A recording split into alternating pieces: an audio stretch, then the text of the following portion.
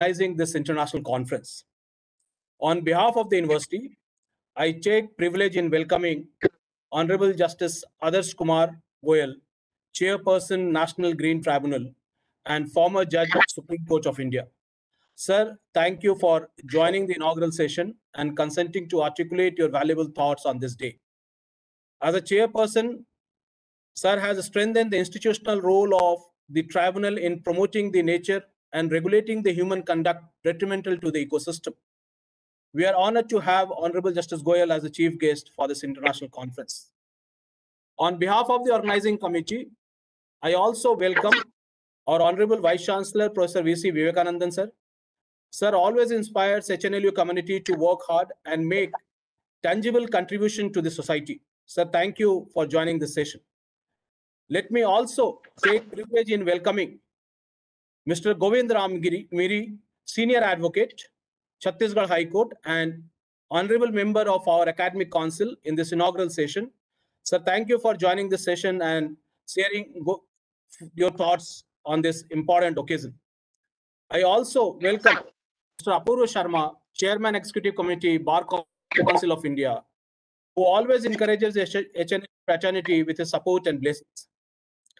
Let me also extend heartfelt welcome to our esteemed panelists, Professor Gitanjali Gill, Professor at Northumbria Law School, United Kingdom, Professor Paul Martin, School of Law, University of New England, Australia, Professor Elisa Scotti, Professor, University of Macerata, Italy. Also, I welcome the moderator of the panel discussion, Professor Juan, Professor at National University of Colombia. And my colleague, Professor Urvi, will be giving brief introduction of the panelist after the inaugural session. Thus, I refrain from introducing these erudite scholars.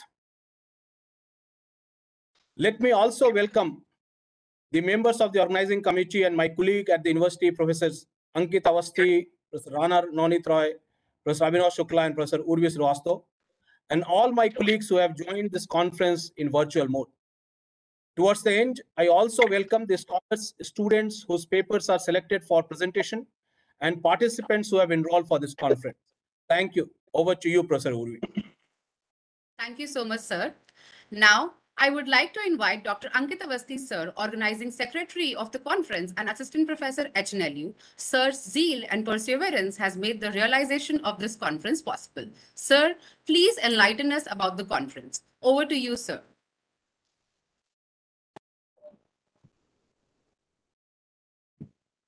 Thank you, Ms. Urvi.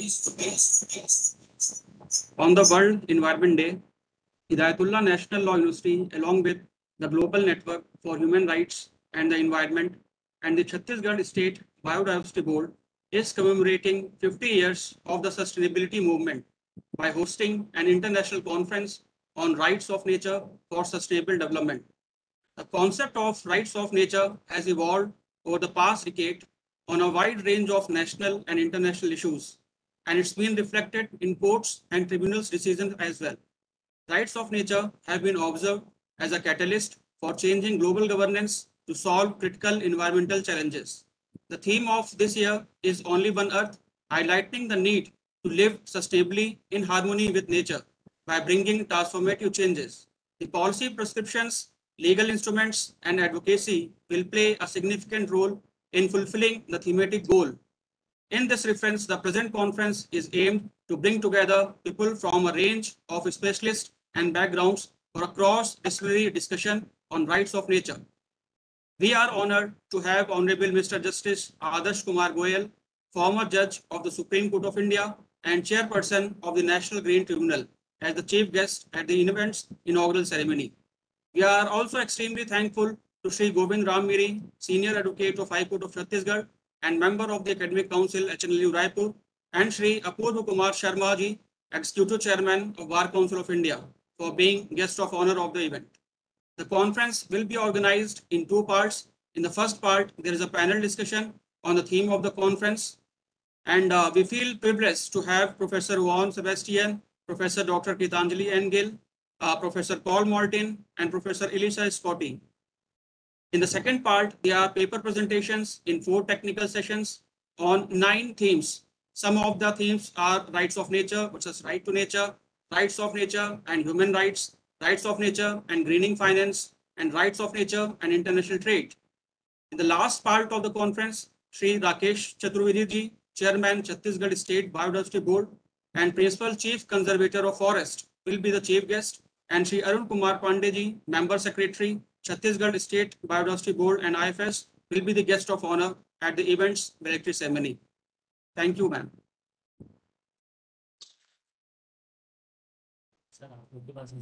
Thank you so much, sir. Now, I would like to invite Professor Dr. V.C. Vivekananda, sir, Honorable Vice Chancellor, HNLU Raipur. Sir has been a driving force and paragon to all of us to constantly innovate. Sir, I would now like to request you to address the attendees with some introductory remarks. Thank you very much. I hope I'm audible.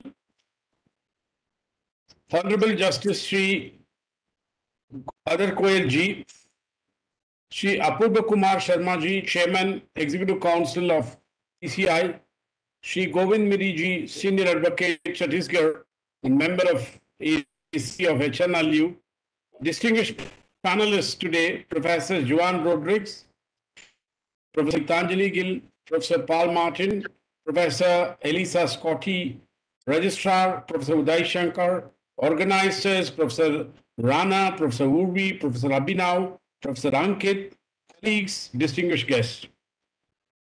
As introductory remark, I just will take few minutes to interact with you. One person who never ceases to surprise us is none other than Mahatma Gandhi. I think we are reading and rereading Mahatma Gandhi in many ways, and you find many times what is uttered, whether it has a profound meaning. One such thing came to my mind when we are run up to this program. Once Mahatma Gandhi said, there is enough for everyone's need, but not for everyone's greed. This is a statement. Quite often people took it as an economic statement between socialism or capitalism. But if you really profoundly relook at it, then probably it has got a great connotation with what we are having, the purpose of this conference today, called the World Environment Day. We took it for distribution of economic resource. Profoundly, Gandhi must have said it in mind, the context, what I call as finite nature. Probably we were thinking nature is infinite, but it is a finite nature in a planet called Earth. That took a lot of scientific studies and moving above the earth to capture it, to understand. Probably ancient wisdom, not just in India, in many parts of the world, probably without all this, they have understood certain levels. And the tribals understood it much more greatly than without any modern technology. But the point is, the desire to consume without any restriction will finally eliminate nature and thereby the human race, which is nothing but a constituent of nature. So someone said, most dangerous species is the human species, among the God's creation.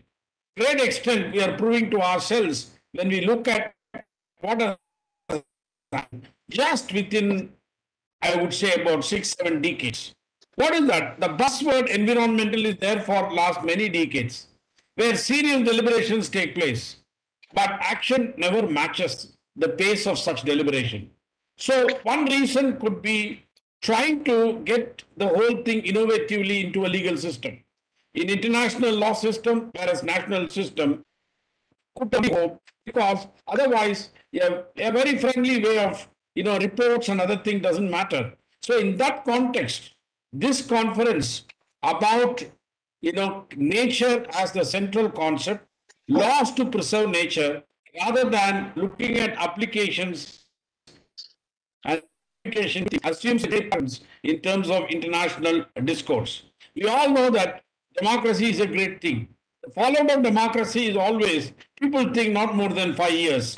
Whoever the policy wants, whoever it is. So that seems to be a problem in intergeneration equity. So it requires something which is going beyond nation state. And of course, it has proven very, very clearly to us in the last few decades, thanks to our own science and technology developments, that we are one Earth, and also the concept says there is no plan B. There is only a plan A, and if the plan A goes out, it goes out. So very interestingly, the science fictions are once upon a time considered as some good readable material. But if you really look science fictions and how they have predicted certain things, I am a fan of Isaac Asimov, who is one of the great science fiction writers.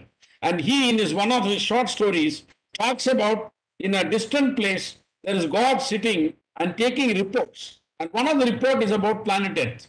And they come and tell about various things what planet Earth has done, including the rockets and landing in moon. And God is very elated. And he says that, yes, this is my blue-eyed boy, planet Earth. And then, is there anything negative? Then they talk about the environmental degradation, the nuclear tests and many things. And God says, now he says, it looks like these people are more foolish than what I thought. And that's the short story ends. This I remember reading 30 years back. And 30 years back, what Isaac Asimov says in his story in a macro level about how planet Earth has to understand there's no plan B and we have to preserve nature. In that context, this conference undertaken by the faculty with the goodwill and cooperation of international professors and fittingly inaugurated by the National Green Tribunal chairperson, an experienced jurist who has done human work in the last few years, spending his time and coming and starting, is in a way, in a very small contribution of spreading this awareness among the younger generation students and what the legal side can do. In that context, I welcome from my behalf of the chairperson for heading this and also others who have taken time off, like the Bar Council, the Executive Committee Chairman and our own AC member, senior advocate, and the other professors who are going to talk. With this, I would like to conclude that I wish this program, to be bringing in something to the table, which will be a continuous process of research within HNLU and also within the legal fraternity. Thank you very much. Thank you so much, sir, for your enriching words. Moving on, we have our guest of honor, Mr. Govind Ram Miri, sir, Senior Advocate, Member of Academic Council, HNLU. Sir, requesting you to please address the audience. Over to you, sir. Honorable Chairman of the Green Tribunal, Honorable Justice Adarsh Kumar Goyal, my esteemed friend, Mr. Apurva Goswami, also my esteemed friend, the Honorable Vice Chancellor, Registrar, and other respected participants. Today, on 5th June, is the Day of Rights of Nature for Sustainable Development Conference Day. Sir, it is needless to say that we have to save the earth, forest, everything. International Conference on Rights of Nature for Sustainable Development is an academic endeavor to celebrate World Environment Day by Hidayatullah National Law University, Raipur.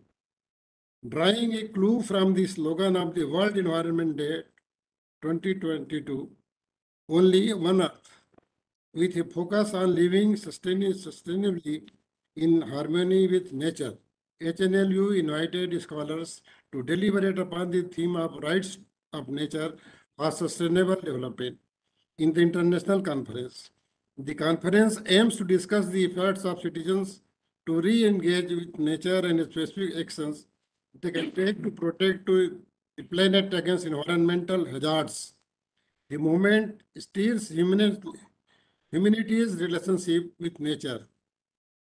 It conceptualizes on the idea of conferring legal rights to river, tanks, dams, lakes, mountains, etc.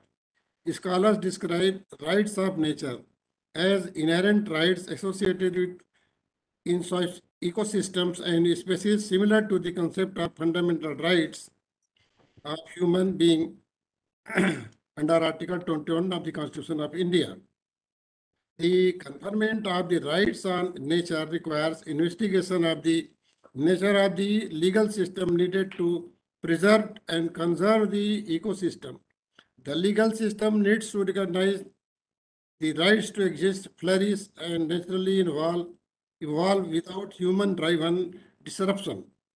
The right-based jurisprudence potentially promises to secure the highest level of environmental protection, which shall have the legally tenable claims to thrive and flourish. Globally, the movement is gaining momentum for institutional recognition of the rights of nature, which could help in a legal battle against climate change. Ecuadorian constitution formally recognizes the rights of nature as Panchamama. The judiciary has also contributed to acknowledging the existence of the rights in India, New Zealand, and Colombia in the matter of protecting the health of the river. The theoretical underpinnings of granting nature legal standing present the question of form to translate the theory into reality. What shall be the legal process to give effect to personhood to nature? Who shall represent nature? How the quantum of damage is to be determined and the process of restoration to the satisfaction of nature as a holder of the right. In the international conference, accomplished by scholars are invited to share their thoughts on these questions in the form of the panel discussion. Panelists from the United Kingdom, Australia, and Italy are articulating the journey traveled in the matter of the rights of nature and the path ahead for the effective implementation of the same. The panel discussion is led by a scholar from Colombia. Further, the conference is presenting the platform to the scholars whose papers are selected for presentation before the erudite academicians from the leading universities in India. I firmly believe that the outcome of the conference will drive the discourse on the rights of nature in India and contribute to the knowledge based on subject. Sir, while concluding, I thank very much to the organizer and the other participants who has to deliberate much on this subject. Jai Hind, Jai Chhattisgarh.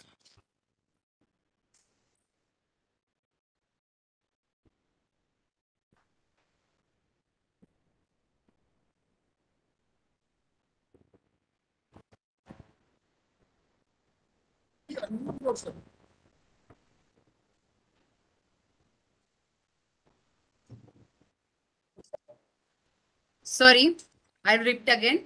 Now we have with us today another guest of honor, Mr. Apoorv Kumar Sharma, sir, Senior Advocate, Chairman, Executive Committee, Bar Council of India. Sir, I now request you to address the audience.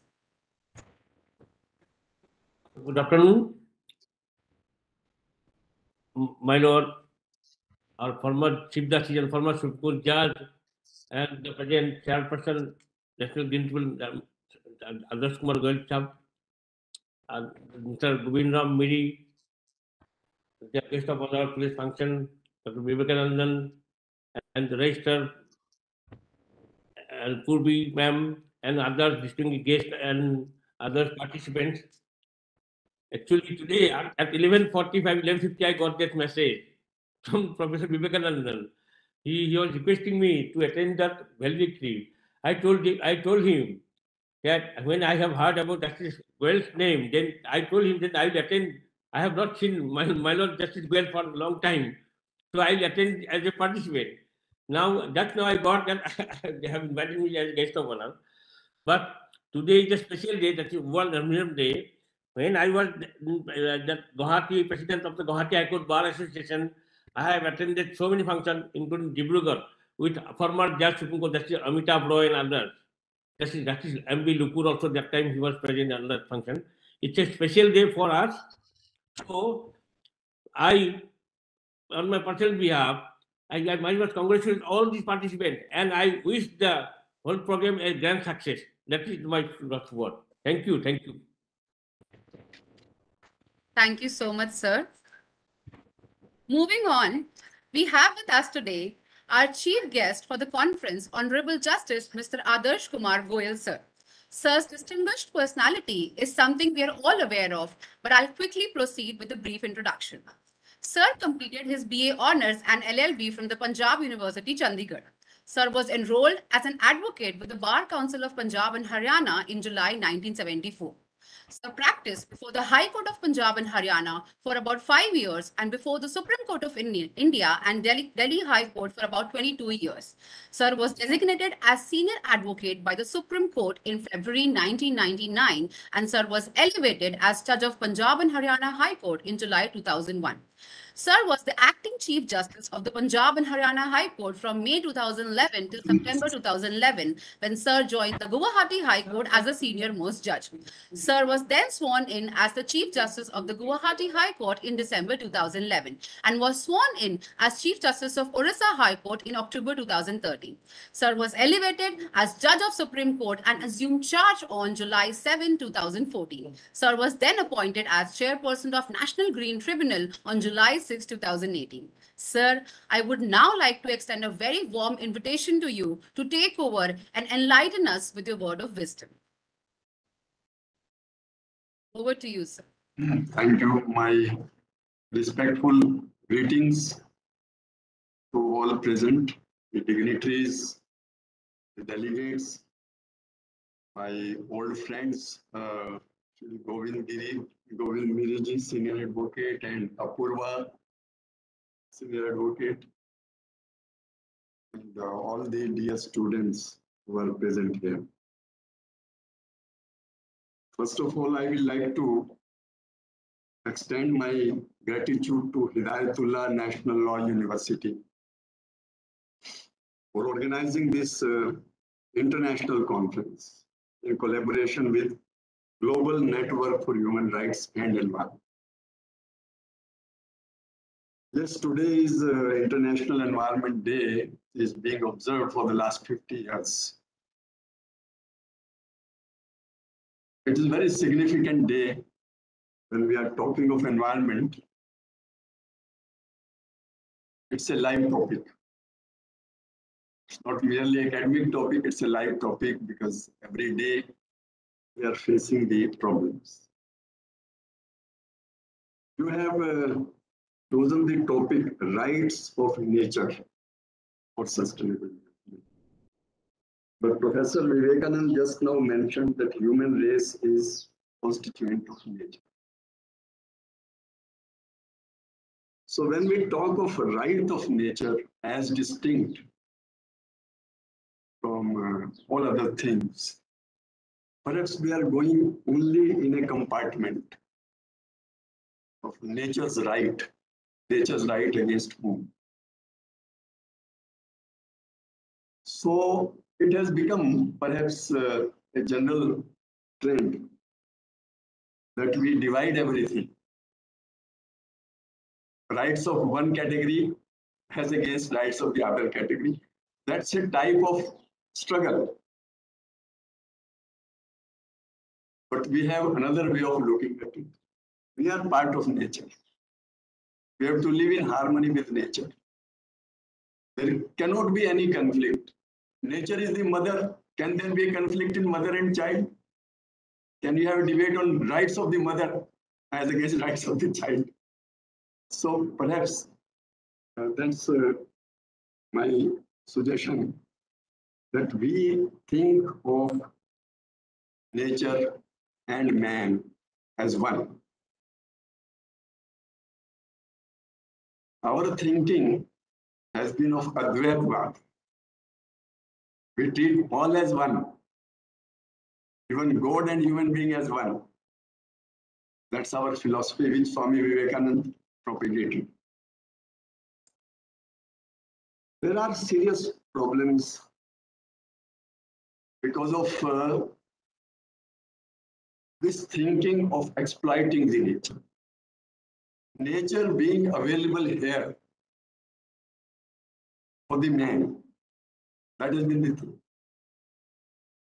It was a thinking which was in conflict with our ancient thinking, which always had been in this country, awareness about the environment and the relationship of man to the environment is there ever since the human race came on the earth, came into contact with the environment. And what is environment? Is that we are breathing air. Now, can you have rights of the air as against your rights? Air is having oxygen. Environment is giving you oxygen free.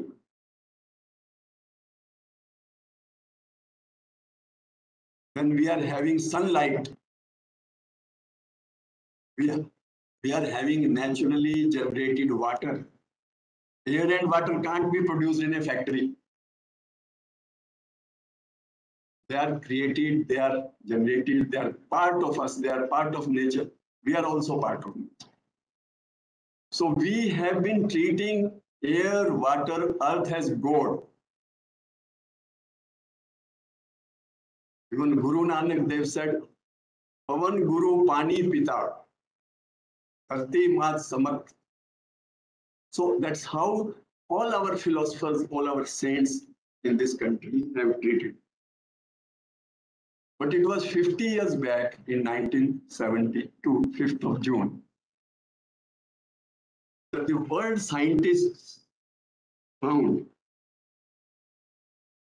that there is a global warming having potential for extinguishing the earth from the, extinguishing life from the earth. Serious threat. Thousands of scientists studied it, observed it, and called upon the world community to come together and think how to save the earth. In our globe, there are thousands and thousands of known and unknown planets. But it is only Earth where we have life. Because of nature. There's no life found anywhere else. So when 50 years back, discussion at the World Forum took place in the United Nations.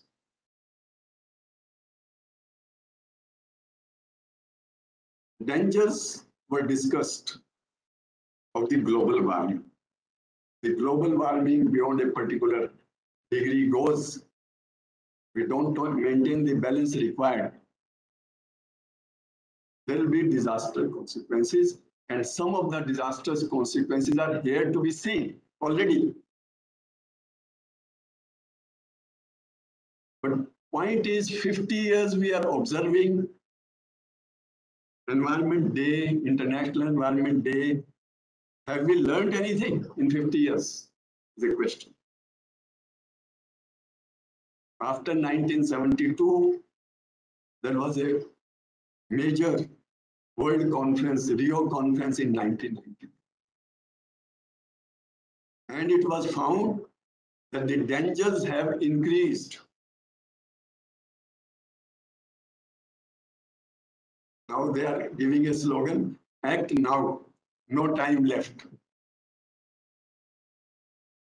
1997, there was a Kyoto Protocol, then they started having measurable goals.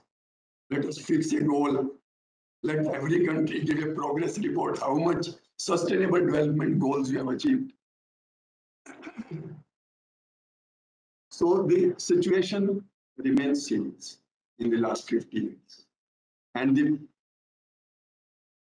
achievements are negligible. That's a fact now. Earlier, 50 years back, perhaps nobody knew. Nobody was, common man was not concerned. What is water pollution? What is air pollution? It was taken for granted that you can drink water anywhere, from any well you take out the water, drink it, from any river, stream you take water, from any tap you take water. But today it's not possible. Today, in certain months in Delhi, there are warnings, don't go out of your home. Air is poisonous. If you inhale, you will get lung diseases.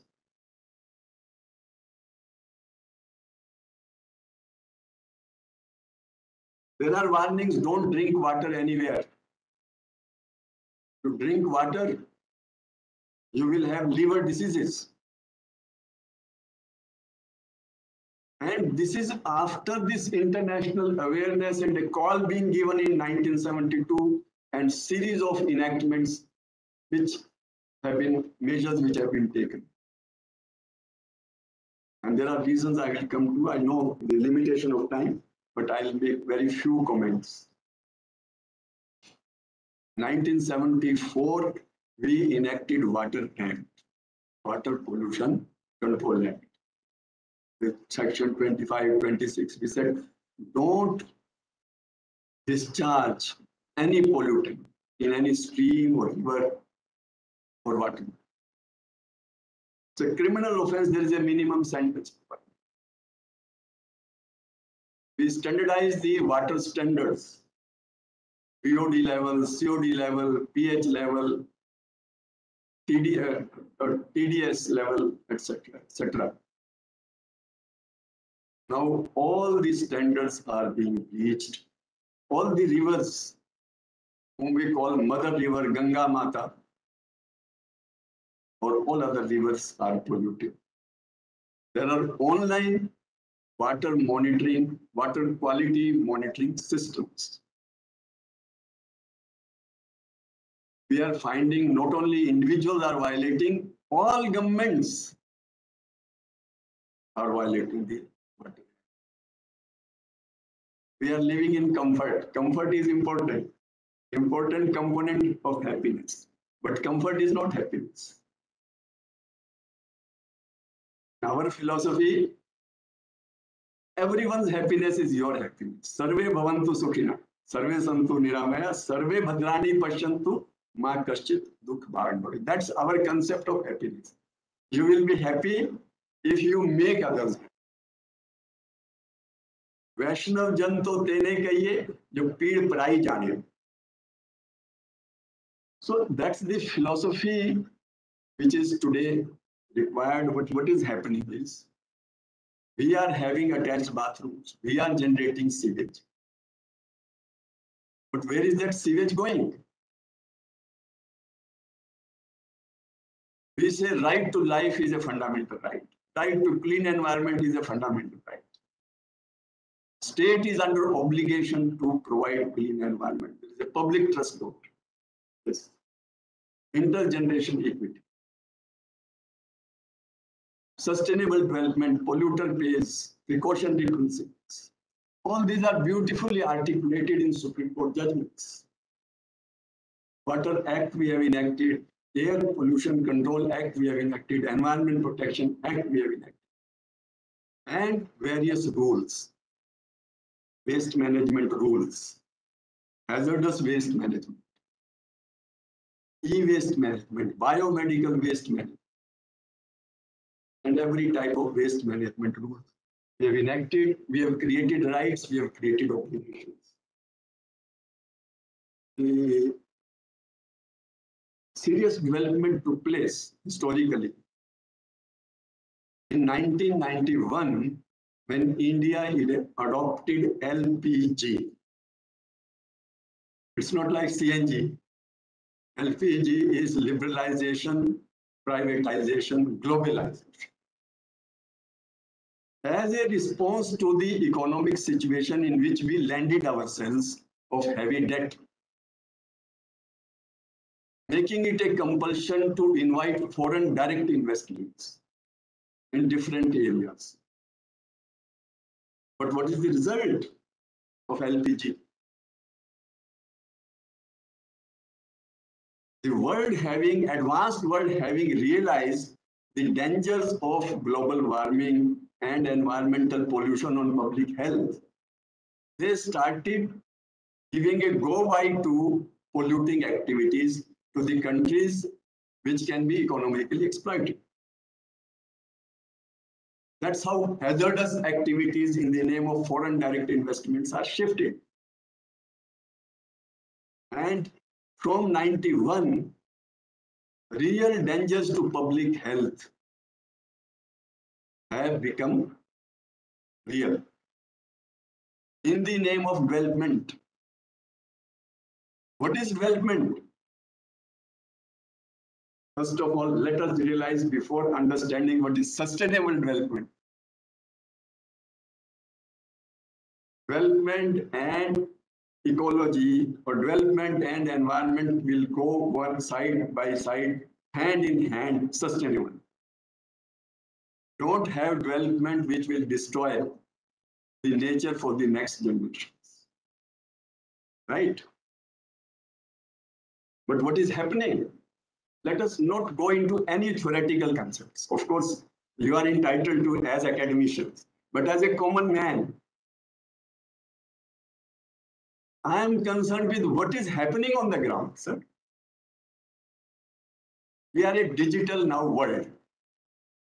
There is an online monitoring of water quality. There are online air quality monitoring stations, online water quality monitoring stations throughout India, attached to a server at the central level, at the state level, at the central level with the Central Pollution Board.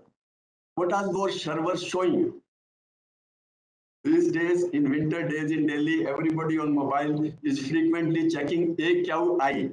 What is AQI? Air Quality Index. Because they have declared that AQI going beyond a particular point, you're imminent threat to your health. Therefore, don't go out of the room or install the air purifiers, which will be showing the AQI is within the safe limit or it is dangerous. So what are the online information showing? If you open the CPCB website, what are you finding? There is a gradual increase from 1974 after the Water Act up to now in the level of pollution of water, and 351 river stretches are now declared on the government website as polluted on the standards list. That means water is not fit even for bathing. There are qualities of water. Water fit for drinking, water fit for bathing, water fit for agriculture, or water which is dangerous for everyone. All right. There are A category, B category, priority 1, priority 2, priority 3, 4, 5 categories of the. And there is a continuous rise in the polluted river stretches of the rivers. For more than 30 years, Supreme Court monitored control of pollution of Ganga, control of pollution of Yamuna.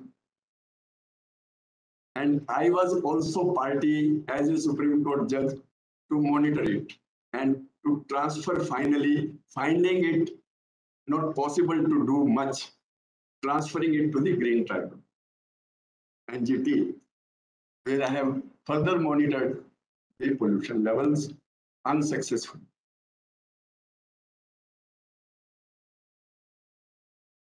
As on today, total capacity of treatment of sewage is 62%, which is not fully utilized. That means 38% according to the statistics, untreated sewage is going directly into the rivers.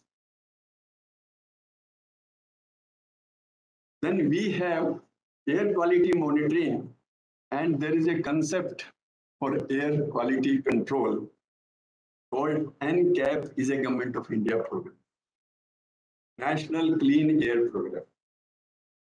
In that program, there is a concept of non-attainment city, NAC. I'm telling for the benefit of the students, they should understand these terms. And I will tell you the reasons why I am telling. Non-attainment city is a city where air quality is against the norms or beyond the laid down norms for more than 5 years. That means it's pretty bad, or situation is alarming. And number of those cities is now has gone to 134. Every year it is increasing. There's no chance of its coming down unless there are serious changes made in our lifestyles or in our policies. So the third thing is a technical term in environment laws as practiced in India is Comprehensive Environment Pollution Index, which is called CEPI. CEPI index is compiled on the basis of online monitoring in respect of notified industrial areas in the country. And why it is called CEPI or Comprehensive Environment Pollution is it takes into account three factors: air, water, and soil. And all the three parameters where they exceed, then there is a threshold limit laid down for measurement of CEPI. And on that test, 100 industrial areas in the country are declared polluted industrial areas, PIA, based on the CEPI index, which is scientific, right? And this solid waste management issue emerged in 1984 or 85 when there was 1994, 95, when there was a plague in Surat. If you all remember, many students may be born post 96. So in 94, there was a very big tragedy in Surat. Large number of deaths took place because of plague. So public interest litigation was filed in Supreme Court by one journalist, Almitra Patel of Surat, saying there should be waste management systems in the country. And Supreme Court called upon all the states throughout India, what should be the waste management systems? Is that waste which we generate should not be collected at one place. It should have a destination. There should be compostable or biodegradable waste should be separated and composted. Bio non-degradable waste, there can be recyclable waste or waste to energy, etc., etc. And if you don't do it, then you are inviting diseases. Because there will be air pollution, there will be leachate formation, and the garbage collected and kept for years and years will be great hazard to public health. But there is nothing which has happened. The result is there are more than 1,000 legacy waste. It is called legacy waste, which is collected or compiled for years, becomes a legacy waste. Okay. So we have more than 1,000 legacy waste dump sites occupying huge public space, and they are live sources of diseases in the country. Live source of air pollution, water pollution, soil pollution, which is happening in front of our eyes. In Delhi, there are three very big dump sites: Ghazipur, Balaswa, Okhla. Right? There may be every city, there will be legacy waste site, including Guwahati. They are not able to manage our waste.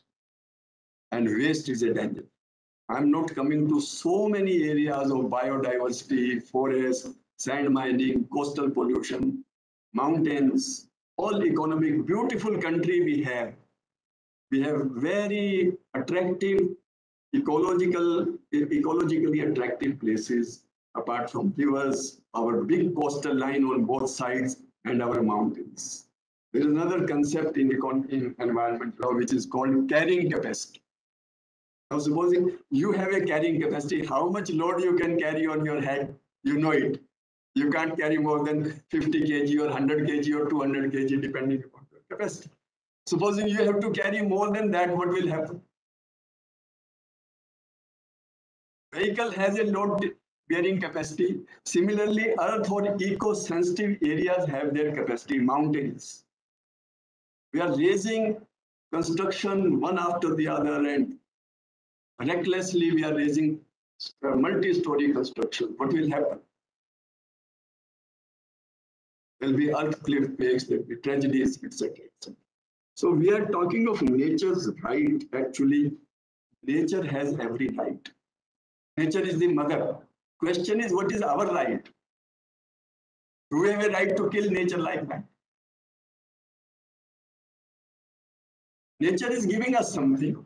Sun is giving us light. Wind is giving us oxygen. Air, trees are giving us oxygen.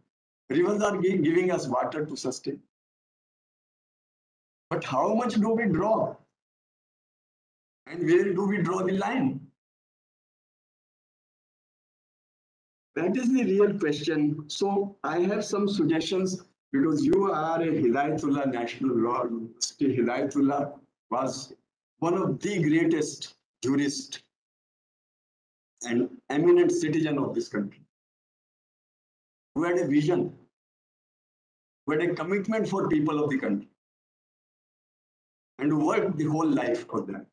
So can we, inspired by his life, his ideas, do something? I have some suggestions for the university for your consideration. Can you, instead of simply learning the academic concepts, take live issues for the students? What is live issue for the students?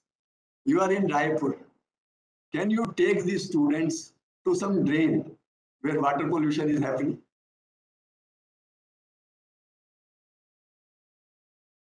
Can you take them to a dump site where waste is being collected?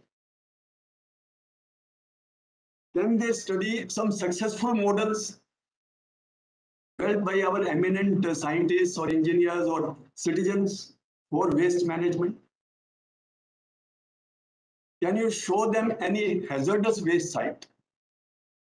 Can you show them any STP or ETP, sewage treatment plant or effluent treatment plant, or CETP, common effluent treatment plant, and how it works? Problem is all the three category of treatment plants. Now, water, polluted water, where is the polluted water going to go? Polluted water is generated in the industries. It is generated in the bathrooms, or the municipal solid waste, municipal waste as we call it, or it is so where it is going and where it should go. Either it is to be dried, evaporated, or it is to be recycled or reused. There is a great scarcity of drinking water. But why? Because very easy to take pure water for cleaning of the vehicles, for cleaning of the trains, for cleaning of the buses.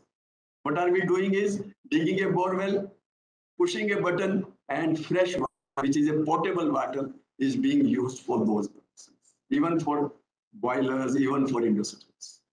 At the same time, the water which is treated in the sewage treatment plant, that is what is happening is the sewage and rainwater is mixing in the drains. There are stormwater drains to carry the rainwater, which can be used by animals, which can be used for agriculture, but we are mixing our industrial chemicals into that water, or Water Act is not effectively implemented at all.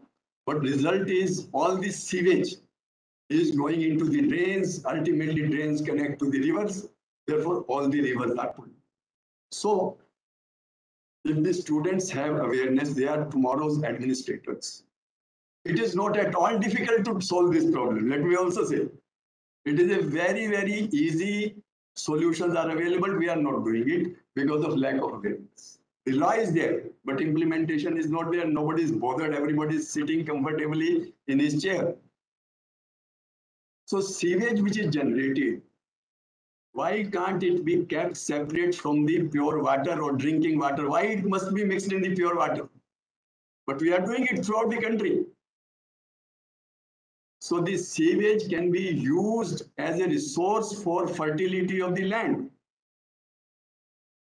provided it is kept separate from the clean water and with whatever type of treatment required, shifted for use agriculture purposes or other purposes.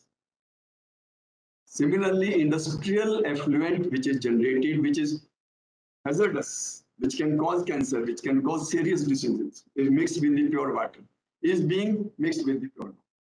We are not harvesting the rainwater. So the students can see how rainwater harvesting system works. So we have to think of our duties. If the rights of nature are there, what are our duties? These are our duties, that we maintain the water pure, we maintain the air pure. Why air is polluted? Because we are burning the garbage. We are causing so many things we are burning, or so many hazardous things which we are burning, which generate carbon dioxide or other greenhouse gases. So if we are conscious, we can stop it. Of course, there are vehicle pollution. Of course, there is a dust generated that can also be controlled. But then everybody has to act in harmony and act seriously to contribute. Because if this is life, if you want to breathe fresh air, you will have to contribute to maintain the air breathable. If you want to drink pure water, you will have to contribute to ensure that we do not pollute as institution, as individuals. If you want to have good food, food safety is a big issue. Every food is being poisoned now. And we are forced to consume whatever food is coming. Why? Because food also depends on air, water, and category of earth. Insecticides which we are using, fertilizer which we are using, is now making food dangerous at some places.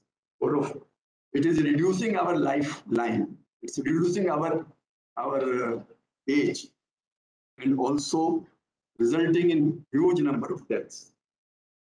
So these are some of the issues on this International Day, and as right to respect the right of the nature, or to respect our duty, which is there, to keep every fellow being happy. We see happiness of others as our happiness. And if we want others to be happy and ourselves to be happy, let us respect nature, let us maintain purity of air, water, and land, and do whatever is possible. As an academy, let us study practically live. There is now this live word is very popular. Live news, live discussion, live food. So if you have live issues to the students, and they also see it live, how pollution is happening or how treatment is happening, I think that may be helpful. Thank you.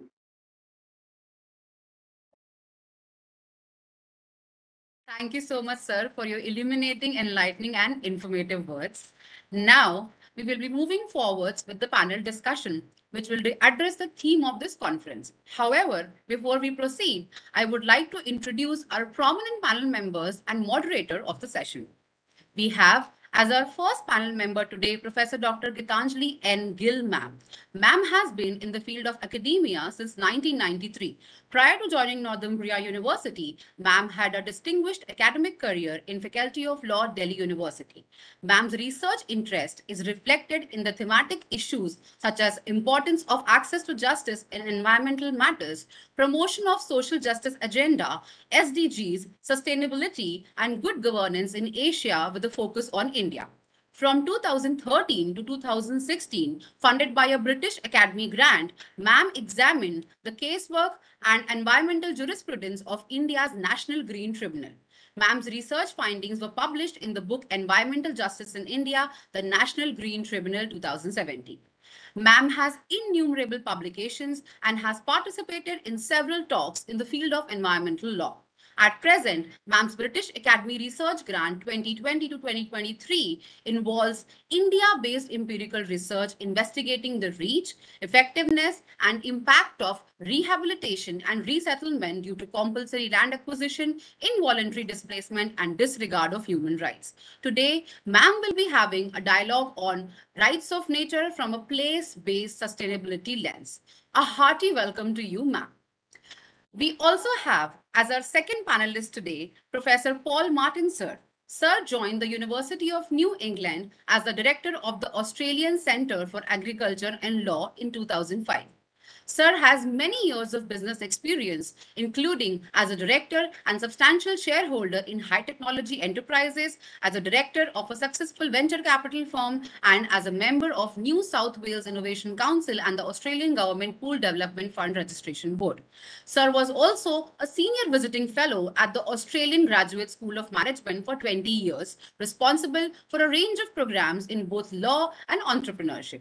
Prior to joining University of New England, Sir was chairman of the New South Wales Southern Catchment Management Board.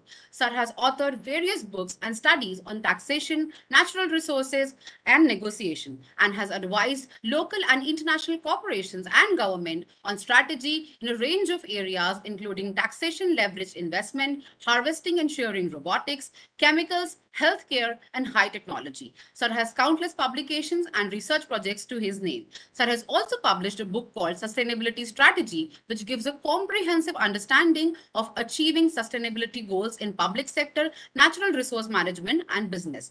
Today, Sir will embark upon a discourse on legal rights are not enough. How can nature protect its interest in practice? Sir, I extend the warmest welcome to you. We have, as our third panelist today, Professor Elisa Scotti, ma'am. Ma'am graduated in law from University of La Sapienza of Rome and obtained her PhD in administrative law and a 4-year research grant in urban law. Ma'am has been working as an associate professor with the University of Macerata, Italy since 2005. And in 2013, ma'am obtained the national qualification as full professor in administrative law and economic law. Ma'am has been serving as a director of Inter-University Masters in Administrative Sciences and Innovation in Public Administration. Ma'am is also a founding member of Global Pandemic Network and member of Steering Committee. Ma'am is a member of Board of Professor of the PhD course in Markets, Business and Consumer at the University of Roma Tre, a member of Board of Directors of Italian Association of Urban Law, a founding member of the Italian Association of Environmental Law, a member of Italian Association of Professor of Economic Law, amongst others. She is author of 2 books and more than 50 essays on environmental law, public utilities, administrative procedure, administrative justice, urban law, cultural heritage, and state liability. Today, ma'am will be having a conversation on rights of nature in the EU. Ma'am, I extend a warm welcome to you. We also have with us today the moderator of the panel discussion, Professor Juan Rodriguez, sir. Sir is 38th civil judge in the District of Cali, Colombia, and a professor at National University of Colombia. Sir specialized in constitutional law from the Javerian University of Colombia and holds a master's in fundamental rights and public freedom from the UCLM, Spain. Sir is also a PhD candidate at the Autonomous University of Madrid, Spain. Sir has published extensively in the field of constitutional law, international law of human rights, and environmental law, and in journals such as Constitutional Review of the Constitutional Court of Indonesia and other publications in countries such as South Korea, Brazil, Chile, and Colombia. A hearty welcome to you, sir. Now, I would like to request Professor Juan Rodriguez to please take over and to invite our respective panel members and kindly moderate the session. Over to you, sir. Thank you very much, Professor Urbi. First of all, I'd like to express my thankfulness to the Hidayatullah University, National University of the India, to the organizing committee of this great conference, and of course, to my dear friend Uday Shankar, with whom we have made great collaborations in the matter of the protection of the environment here in Colombia, particularly in a publication called Emergency Climate Emergency. Today, we are gathered together to talk about the rights of nature for sustainable development in the context of the World Environment Day. And this, of course, sets up the importance of this panel. We are here with important panelists, Professor Adarsh Kumar Goel, who is former Justice of the Supreme Court of Justice and the National Green Tribunal. Thank you for these very enlightening words that you have given us in these moments. Also to our panelists, Gitanjali Engil, Paul Martin, and Elisa Scotti for their contributions that I'm looking forward to listen. I'd like to give a very brief introduction of this panel by bringing some light to the context and the state of the art of the law that we have currently in the protection of the environment, and making an emphasis on what is the role that the Indian judiciary has in this trend of public interest litigation that made possible this new trend of rights of nature. I'd like to say that as Chief Justice Kumal expressed, one of the problems that we have is that we tend to divide everything. And the first problem that we had in the protection of the environment is that when we set up as the international community the priorities of the fundamental rights, we divided these constitutional and international guarantees in the concept of the generations of rights. In this sense, we established in the international commitments that there were fundamental freedoms, such as the due process of law, that had to be immediately complied by the government in order to grant the efficacy of the Constitution. However, when it came to the social, economic, and cultural rights, but also to the environmental rights, they were postponed. They were framed only as promises that governments could fulfill eventually, but did not have to grant immediately. This problem of the division of the rights in generation, of course, made that these environmental promises were indefinitely delayed. However, the jurisprudence of the India in this trend of the public interest litigation, and is a common trend also in the global south, also framed as transformative constitutionalism, established that rights were completely interdependent. That you cannot conceive a right to life if you did not grant a right to health. That you could not grant a right to health if you did not provide the conditions to have a healthy environment. These precedents of the interdependence of rights emerged in the global south, but particularly in the India when it came with the trend of the public interest litigation. This direct enforceability of the social, economic, and environmental promises, of course, put the judge in the center of the discussion of the rights. In the sense that since the public authorities, governments, and legislative authorities were not taking serious these constitutional obligations, and given the fact that the Constitution gives actions and litigation tools to make it enforceable, people more and more start to come to the tribunals to ask for the protection of the environment in the connection, of course, as we said, with the health and the right to life. This is the case in the Constitution in India, where Article 21 and Article 41, the right to life and the right to a healthy environment, are approached as interdependent rights. People coming to the tribunals, of course, change the whole perspective of how environment is protected. It moved from the focus of public policies to the focus of judicial review. And this is not only in the global south, but now more and more, even in the European Union, as it has been observed in the case of Urgenda in Holland, in the Netherlands. But what were the conditions needed for the judges to have an active role in the protection of the environment? First of all, there had to be a modification of the concept of standing. There had to be an extension of the possibilities of who can access the tribunals. The concept of standing would grant that not only you could represent your own interest in the litigations, but you could represent the interest of the community as a whole. This is why it's called the public interest litigation. You do not litigate anymore on behalf of yourself, but you can litigate on behalf of a greater interest. And I cannot imagine of any greater interest than that of the protection of the environment.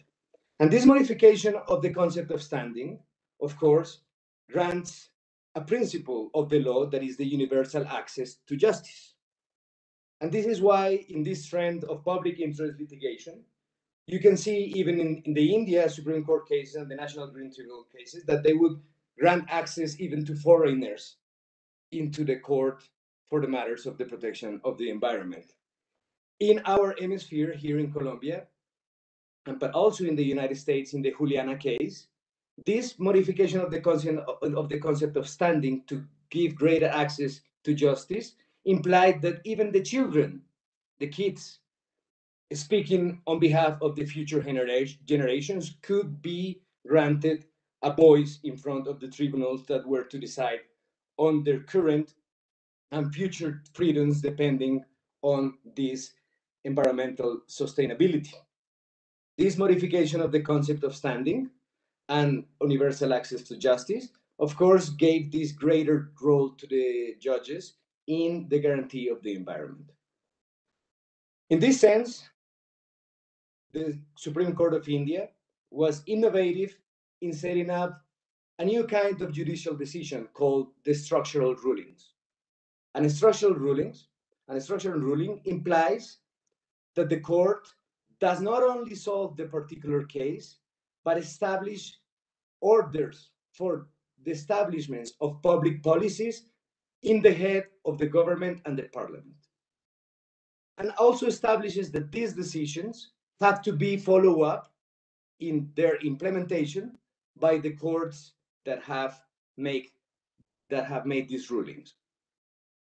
In this sense, the structural rulings, as Justice Kumar Goel expressed, implied the follow-up and the monitoring of the environmental policies.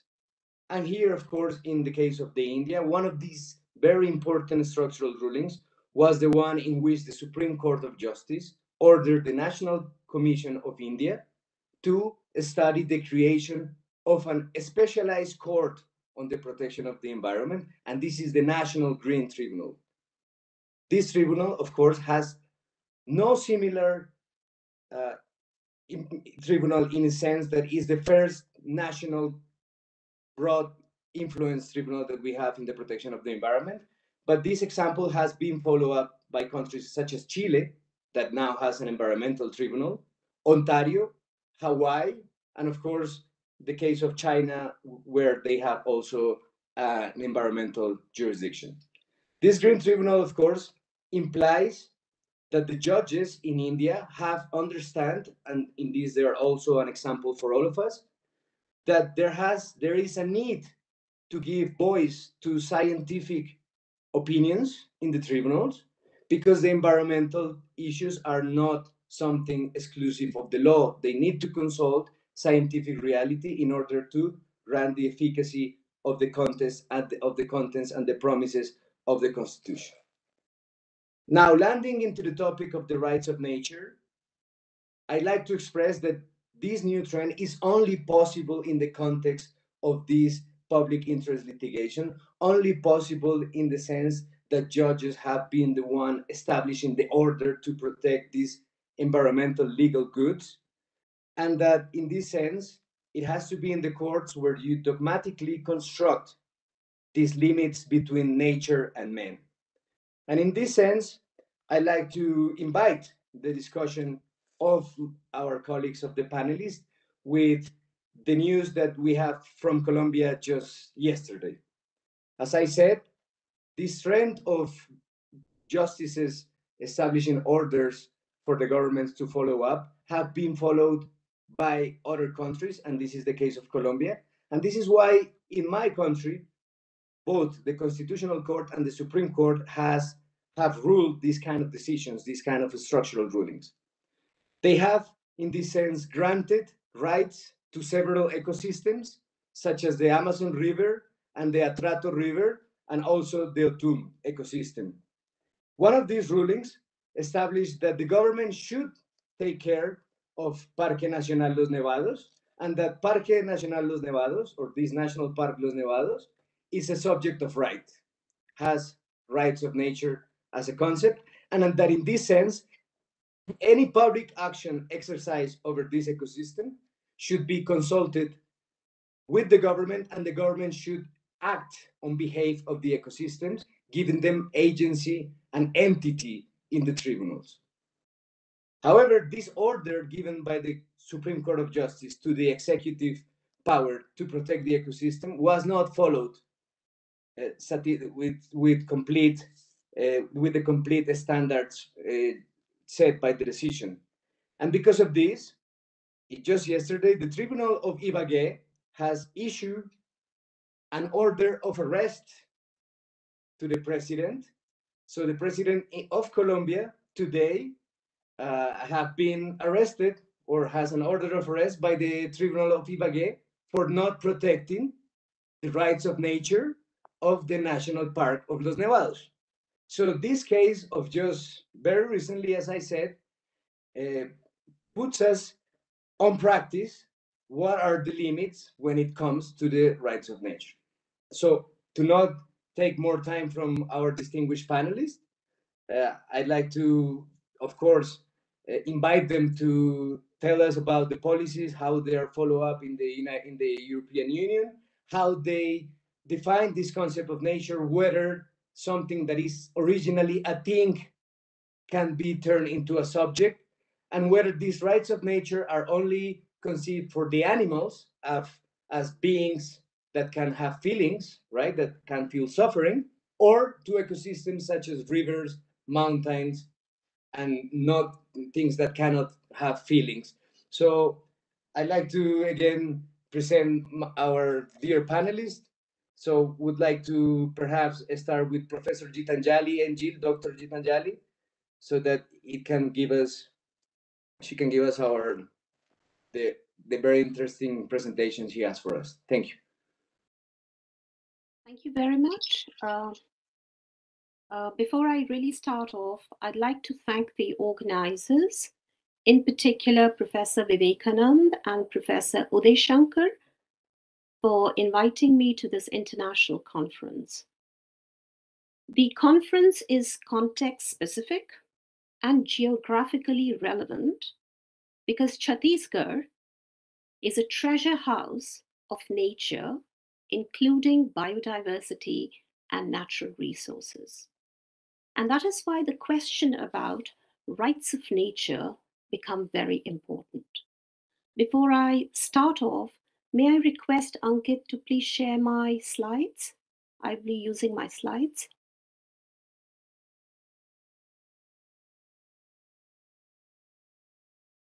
Okay. Can it be?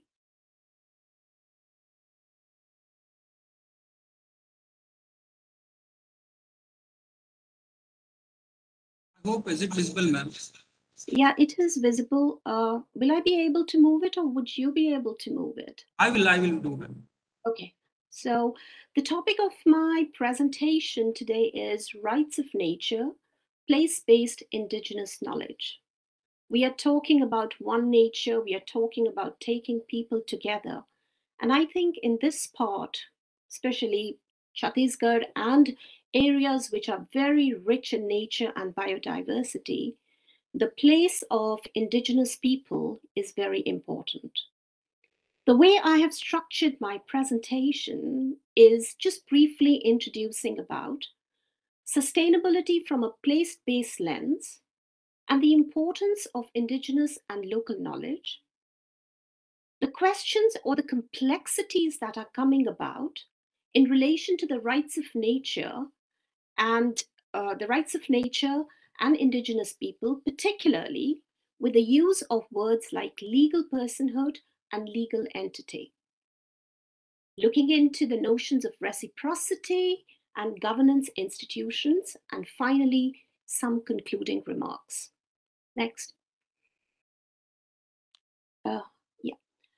When we talk about sustainability, sustainability is simply not green or environmental, though it might be one of the most important ingredients.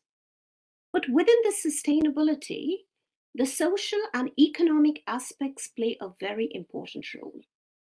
And from a social aspect point of view, the place-based phenomena plays a huge important role because this is telling us about the understanding and the deep relationships that people and place have with one another.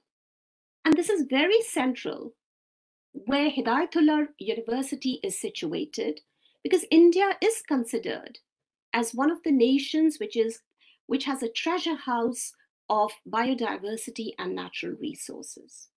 So understanding this people and place-based relationships is so important in order to achieve sustainability. And within this place-based, the nature of the indigenous people, their knowledge, their assets, their local resources plays a very important role.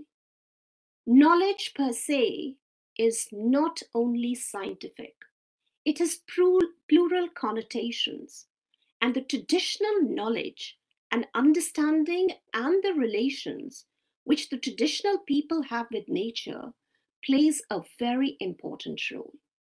And if we are going to talk about sustainability, the beliefs, values, and relational experiences of indigenous people with nature must be reflected towards a move towards sustainability and sustainable development goals.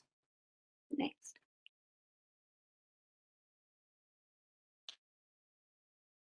When we talk about indigenous and local knowledge, Burke's 2018 gives a very good definition of talking about a cumulative body of knowledge, adaptive practices, cultural transmissions that are taking place through generations, and its interrelationship with nature, with humans, and with one another. So we are not talking about knowledge which has just been acquired. We are talking about knowledge which is coming from generations, which is based upon experiences of the people. And that is so central when we talk in relation to sustainability. And that is why this knowledge has to be captured in order that we are able to develop effective governance systems.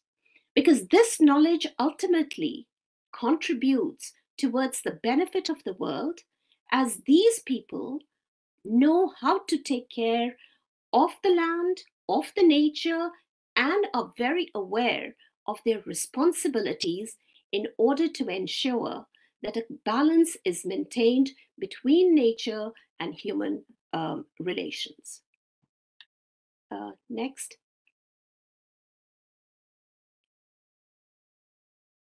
And it is here that I'd like to pick up a few words.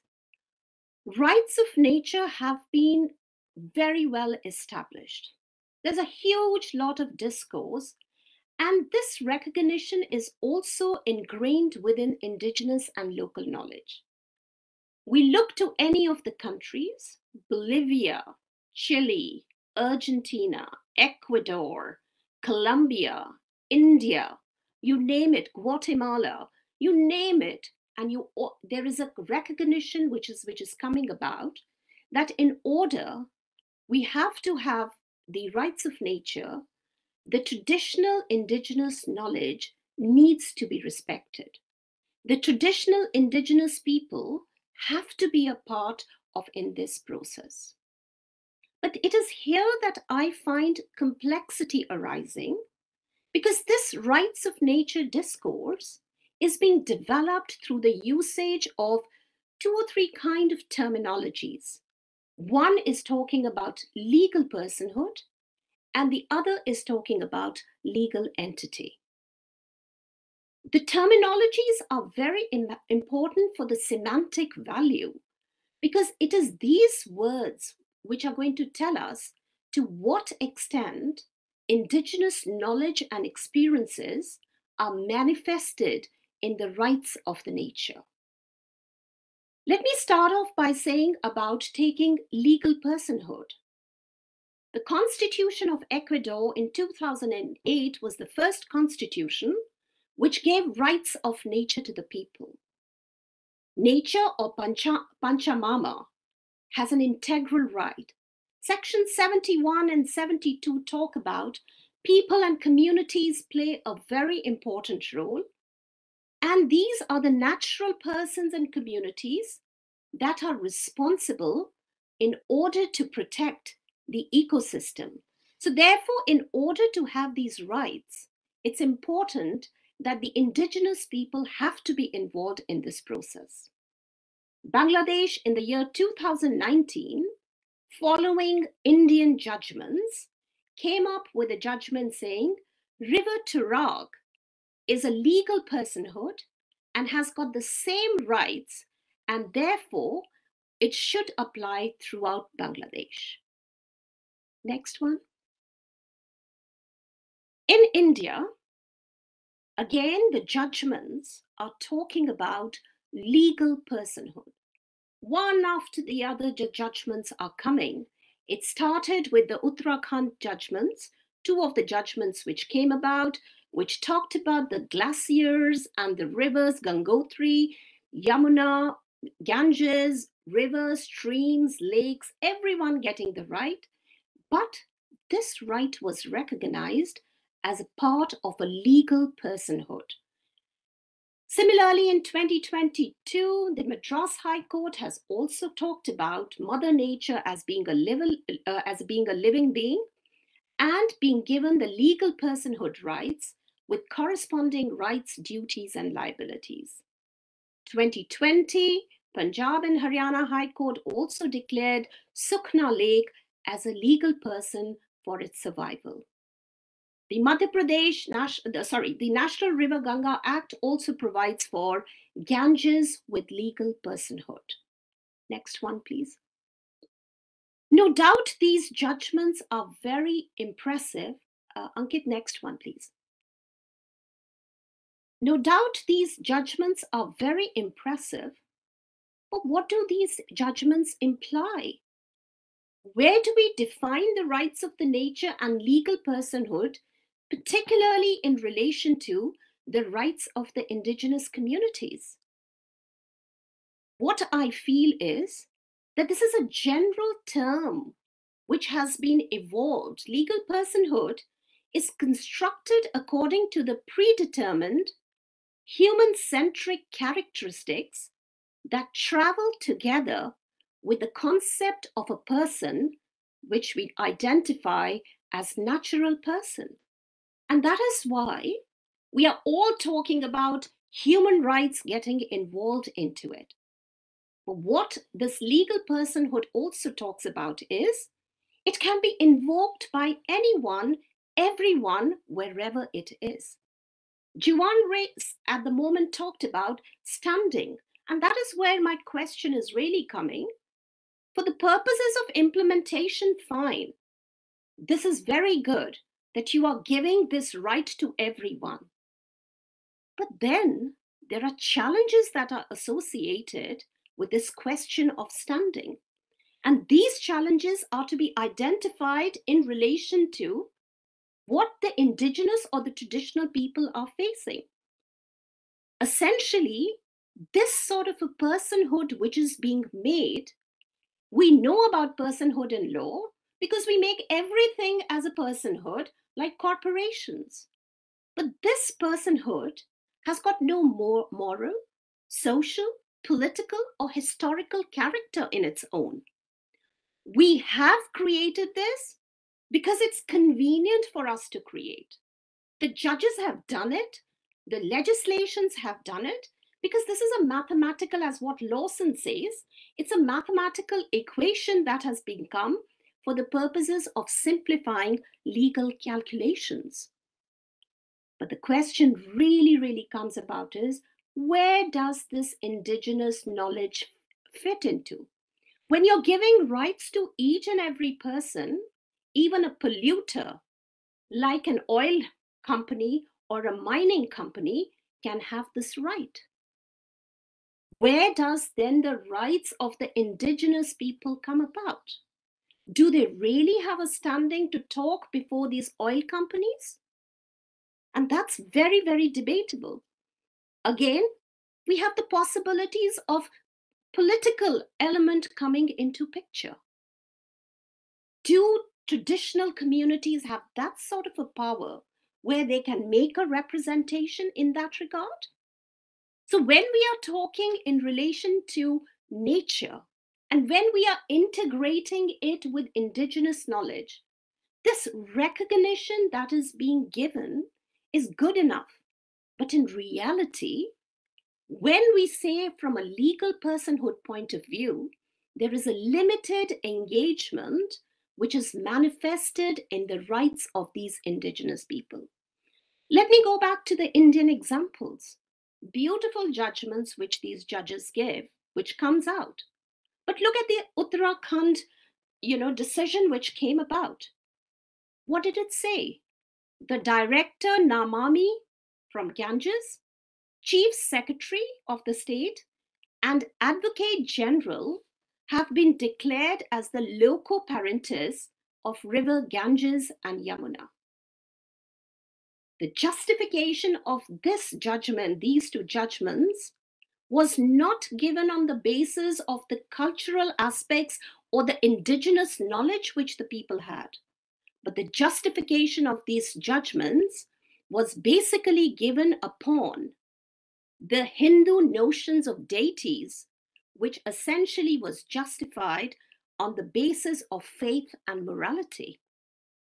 So when you make these top-up people like Attorney General and the Chief Secretary sitting on those boards to look out for River Ganges and Yamuna or any other natural entity, where do these indigenous people have their place? They are the ones who are responsible because they have got the knowledge, the traditional knowledge, experience, relational ontology that gets reflected in the conservation and protection.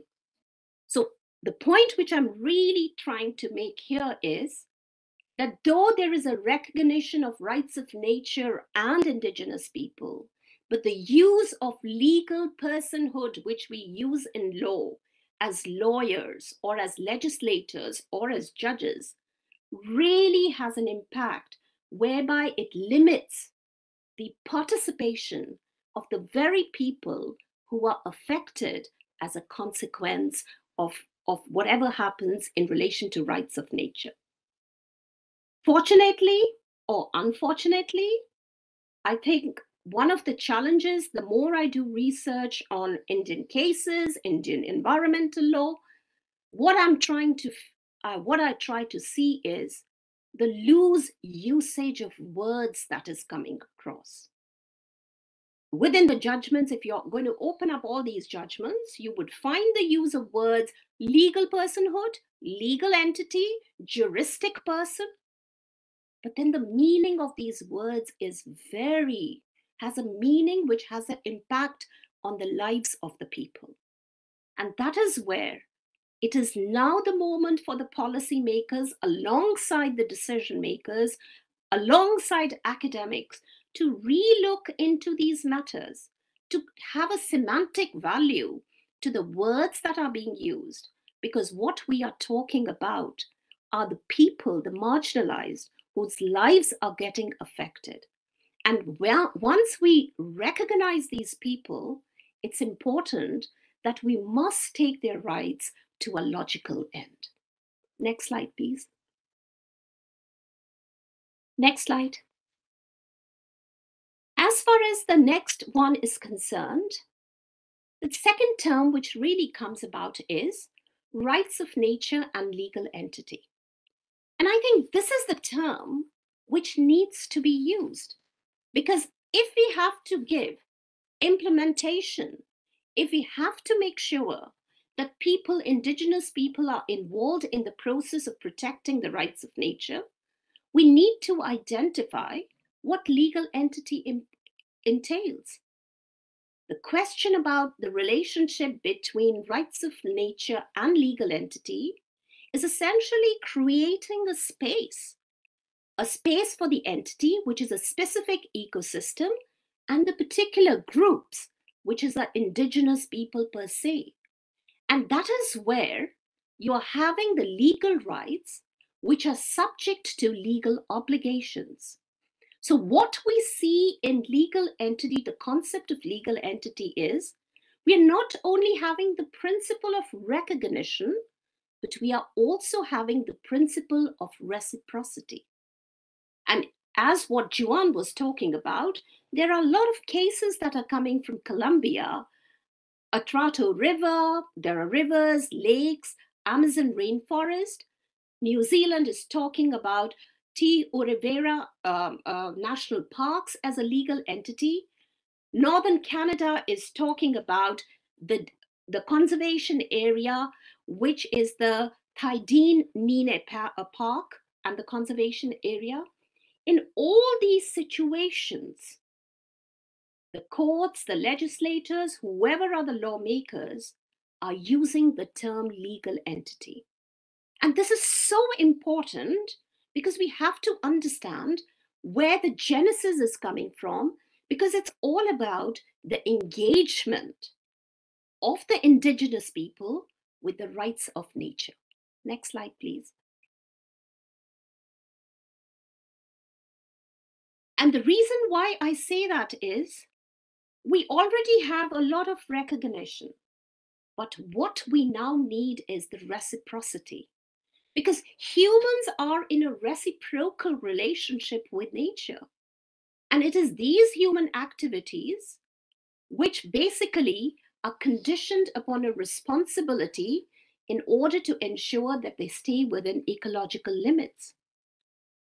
And despite anything, it is the indigenous people who have these values, experiences that reflect in this reciprocity.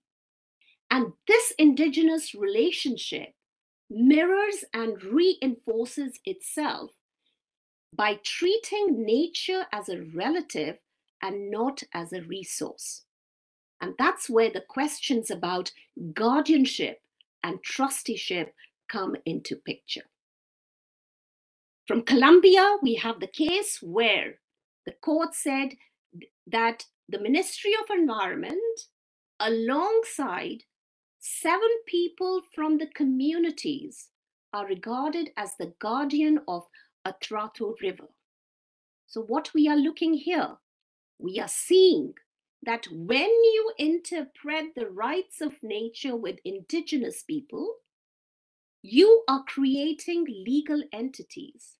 And there is a distinct and a very pious relationship that emerges where the indigenous people become central in protecting the nature per se, because they are acting as guardians, they are acting as the trusteeships. Next slide, please. Similarly, in New Zealand, we have Te Awa Tupa, that's the Maori case, Wangani River, where they again have constructed institutions or mechanisms where the voice of the indigenous people is being reflected. 2 nominated representatives are coming, though they don't use the word trusteeship, they use the word care and well-being. So by placing the traditional people, by placing the indigenous people and providing them with the voices, that makes a lot of difference whenever we are talking about rights of the nature. Similarly, to Urevara Board, where we are talking about the forest area, 6 members from the indigenous communities are working alongside with the top-up people, including the ministries. Again, in Northern Canada, we have an example where the traditional indigenous people work with the ministries in order to protect the rights of a protected and a conserved area.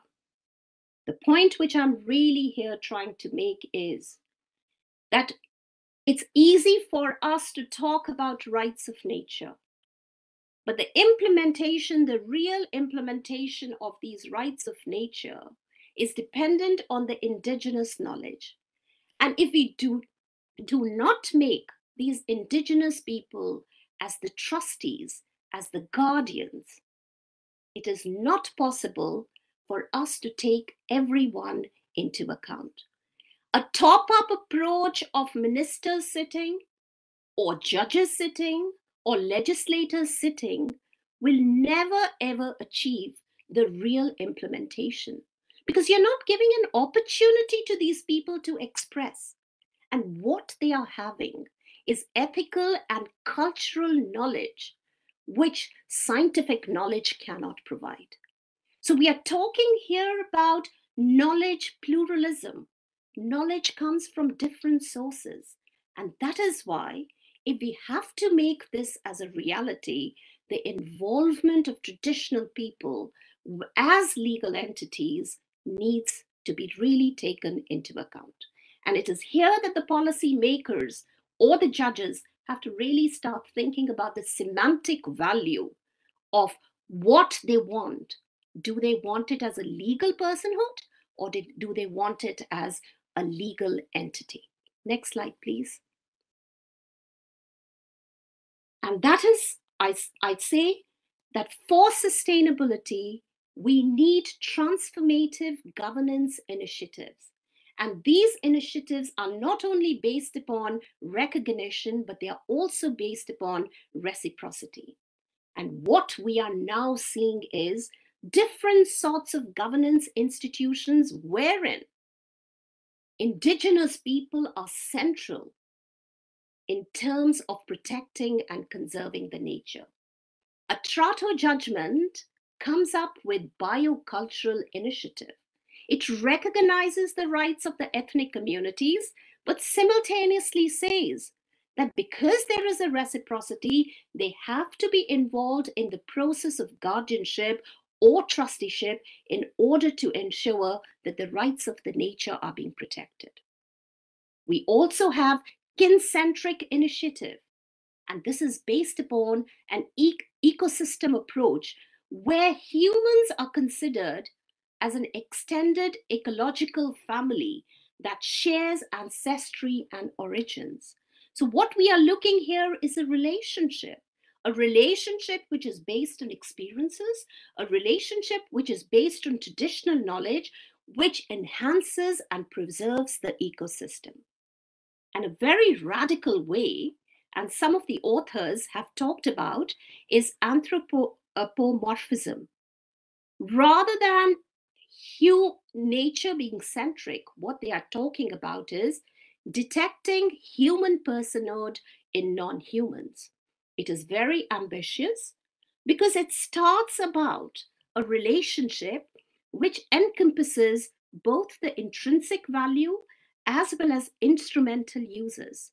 So what they are saying is, rather than nature being centric, human beings become centric, or human beings are to be considered as a part of non-nature.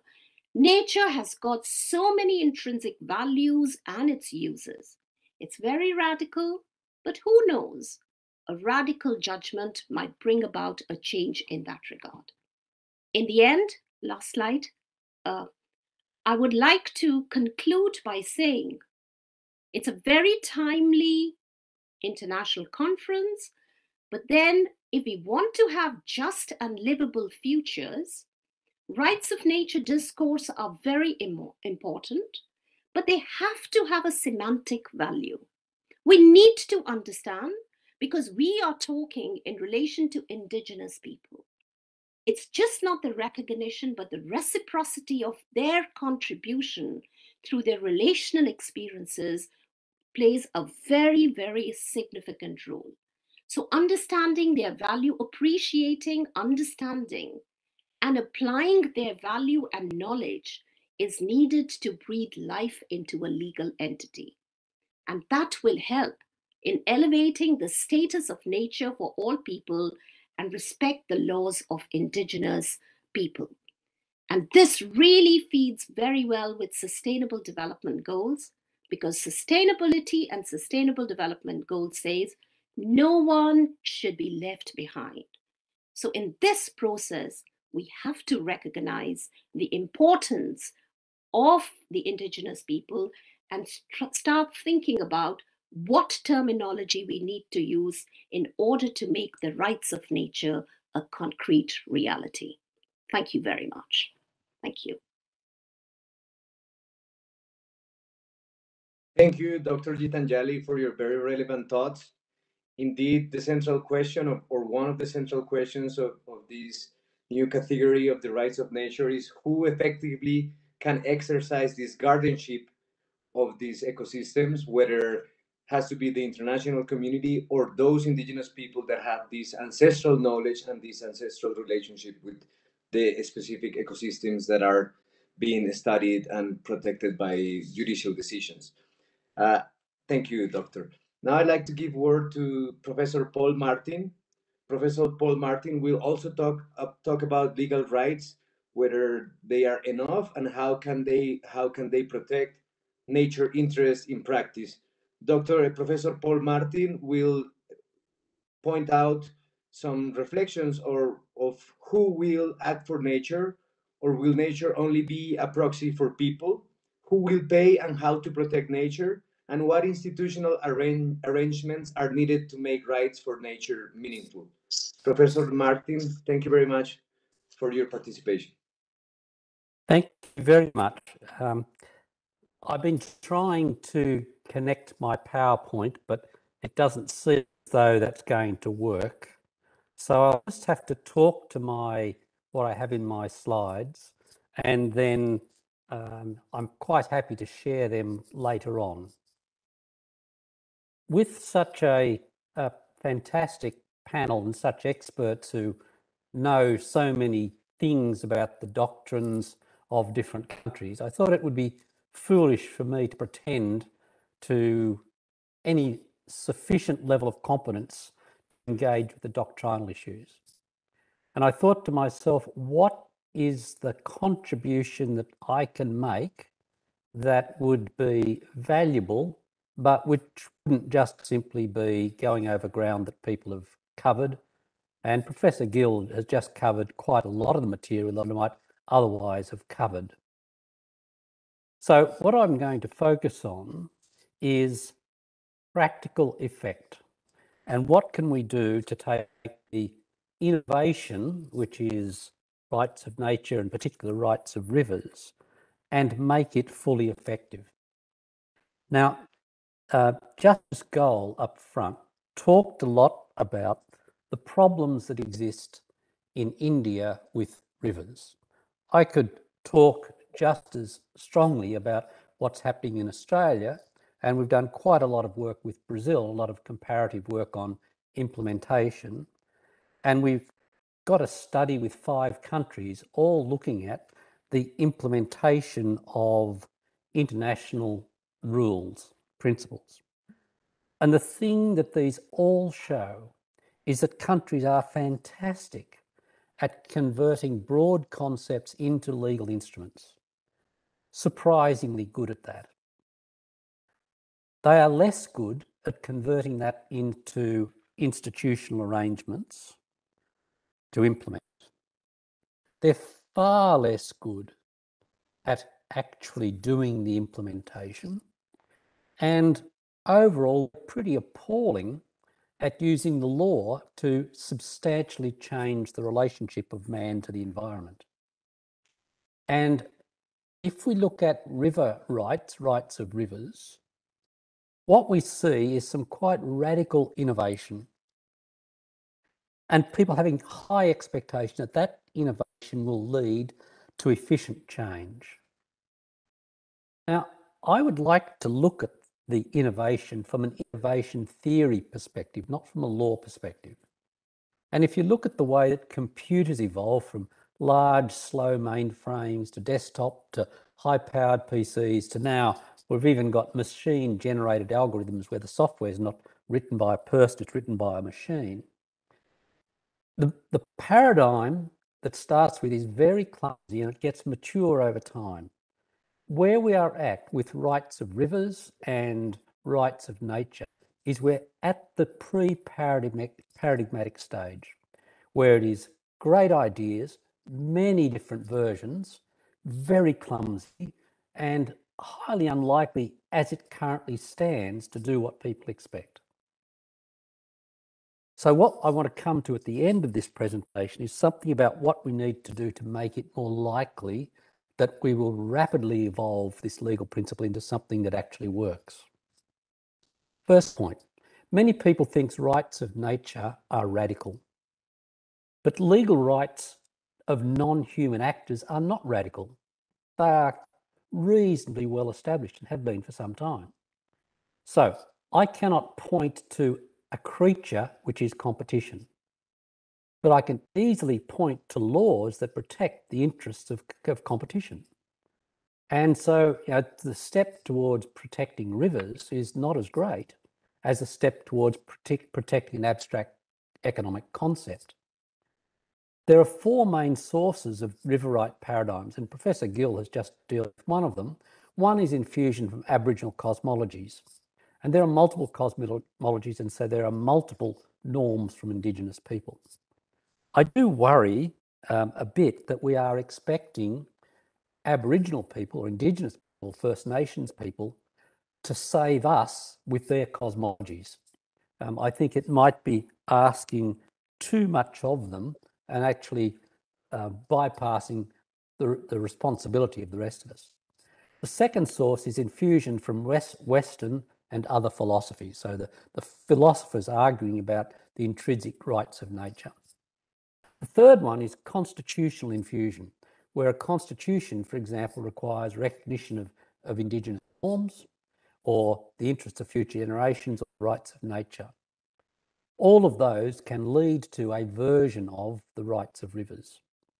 And the last one, and I suspect the most powerful driver in many countries, is it actually is driven by a political response about perceived failure of duties. And people grab a concept to try and resolve that. And I certainly think in the Australian situation particularly, any potential rights of rivers will come primarily from a recognition of the failure of existing law and a desperate desire to find what looks like a credible theory. And there we start going to Aboriginal cosmology and things like that. I'll come to that in a moment. So I've said we are in a pre-paradigmatic stage. There are multiple versions of rights of nature and rights of rivers. Implementation is very clumsy. There are some fantastic examples of it being done well, but mostly it's not being done well. And it is having relatively limited effect with a few fantastic examples that are different from that. So I asked myself, where to from here? So where do philosophy and rules meet with ecology and society? Well, laws are concerned with norms and processes, so with institutions, and social movements are concerned with culture, politics, and that. The environment, ecology, interacts with society through transactions. Law does not have any effect until it directly gets into transactions by either changing the institutions or by changing the cultural activities. And so the question I ask myself, how or when or will rights of nature get to the point where it is reflected in the transactions that affect rivers? So if you look at, assume that part of the right of a river is a right to be healthy, then you would expect that it would, to get involved in transactions in a positive way, it would have to change things like how farmers work, how residents, townspeople work, how industry works, how we change the shape of landscapes, all of these things. Those transactions would need to be shaped by an obligation to control harm that mirrors the right of the river in some way. And if that doesn't happen, if we don't achieve system change at the day-to-day transaction level, then we'll end up with a vacuous concept of the right of the river. And that's not much different from human rights. There are plenty of human rights that exist that are not implemented because they don't get into the day-to-day transactions that affect human welfare. There's no reason why rights of nature would be any different unless we do something different. So when you look at that, you start to think of rivers in a system sense, going from rainfall, pure water coming down, water being stored, extracted, discharged. What you see is that there are many biophysical flows, there are many transactions, and there are many actors who make decisions. Farmers, industrialists, landowners, residents, politicians, and many others. And if we don't change their decisions, then we will get nowhere. So that means it's not enough to have good norms. It is just not enough. unless you can change administration, policies, economics and politics, then you will have a very slow path towards what we all want, which is more sustainable use of the water. So for rights of nature to work, you need good doctrine, that's progressing, and you need institutional entrenchment, and that's progressing far more clumsily and more slowly. So future river rights, what paradigms do I think will be needed? The first is that human rights, when they're effective, often trigger restoration and compensation. So something has to be given back. So in Australia, with the Mabo decision, which is a High Court decision, a radical decision, now almost 50% of our landscape is under Aboriginal ownership. That's a radical change, but it had to be a kind of a giving back, or rather recognition that Aboriginals still own that land. Similarly, for a rights paradigm to work, there also probably has to be violation for breach. It's a long way, we're a long way short of having a mechanism to trigger restoration, compensation, maybe some punishment, but to be fully effective, river rights need to do that. The second is that the link between rivers' rights and the duties of citizens to respect those rights that link has to be there. So we probably need to end up with a duty to respect the legal rights of nature. So the other side of that balance has to be in place. Third thing, there are so many different versions of what river rights are or what they might be, that probably we'll have to end up with a point where there is some form of synthesis or codification of the different forms of river rights paradigm, so that there is a clearer understanding in society of what this might mean.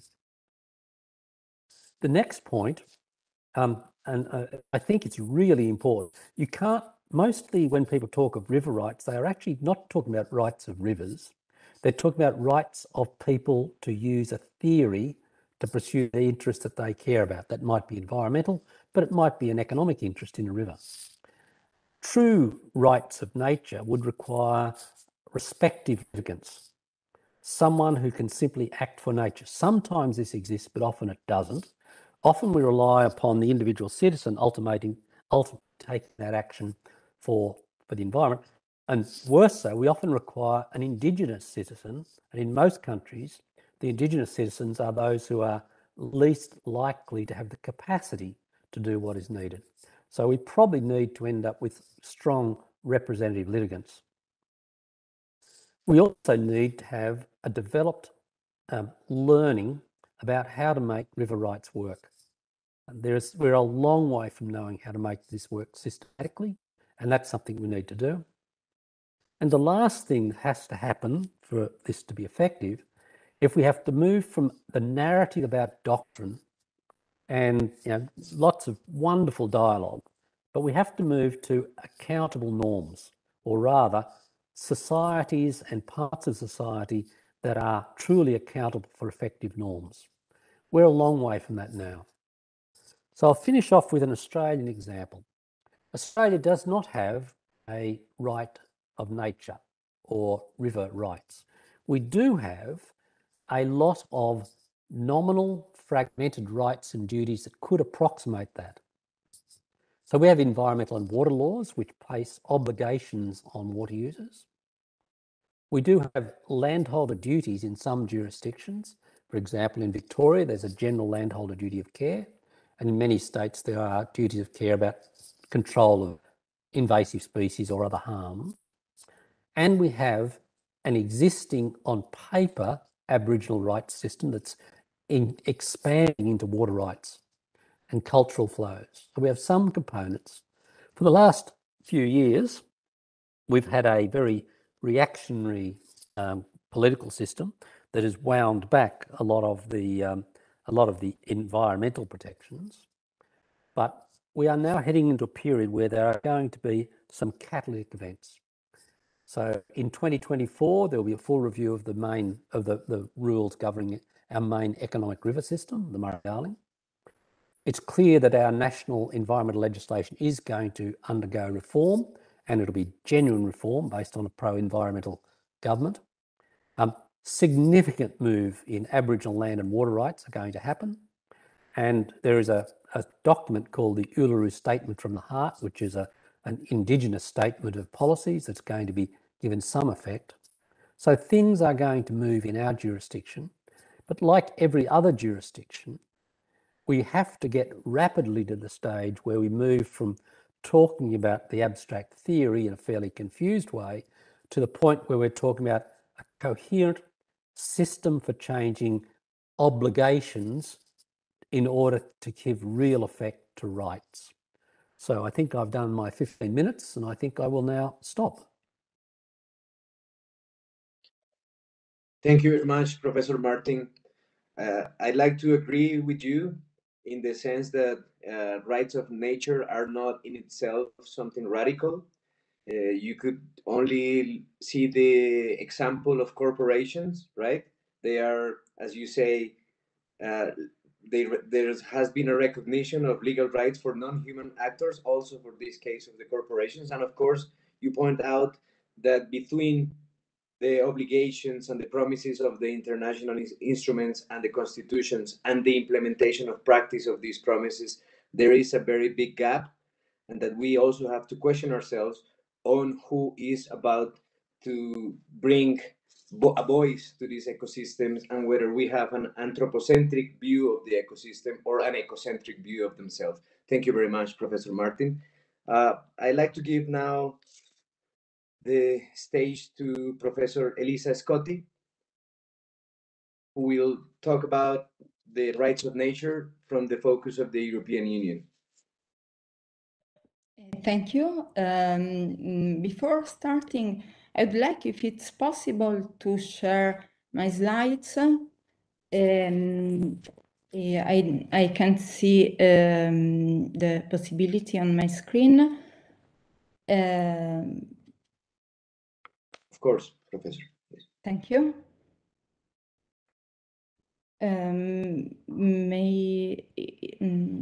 Okay, thank you. Perfect.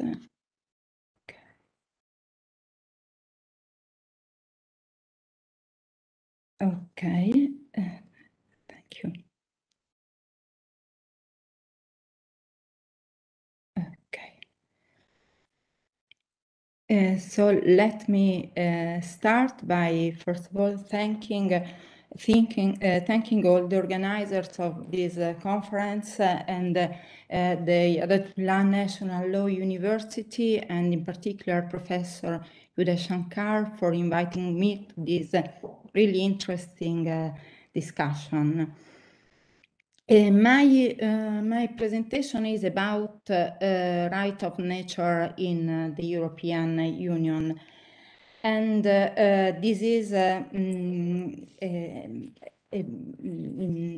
the case of a legal system that now is behind the great revolution that we are observing all over the world with the right of nature movement. In this revolution has less success in Europe, and it can sound weird because, as we know, Europe is under a green transition. We have a European Green Deal, and our target and commitment is climate neutrality by 2050, with a lot of different strategies in the environmental field, and they are summarized in the last environmental action plan that reaffirm the commitment of climate neutrality and puts many priority objectives, so climate neutrality, but also strengthening resilience and protecting biodiversity, And I don't want to list all the objectives, but the starting point is the strength of the choice of the European Union and the European member states. We know that the European Union has shared competencies on environmental matters with the member states. So the strategy is complex and the minimum level of protection is designed at the EU level. The member states can only improve the level of environmental protection. So the starting point of the choice of the European Union is fundamental to understand the trend. But it is also important not only the specific objectives, but also the premise, because the last action plan is based on the recognition that human well-being and prosperity depends on the healthy ecosystem. And it is important from our point of view, so from shift the paradigm from the right to nature to the rights of nature. We highlight that this movement is less success in Europe. Let's try to understand the reasons. And we know that in our culture in Europe is human-centered for our tradition, for our humanistic culture, tradition, vision, for the Enlightenment, for rationalism, for the current nihilism, and also for our Christian roots. So we put at the center of our concern the human being. And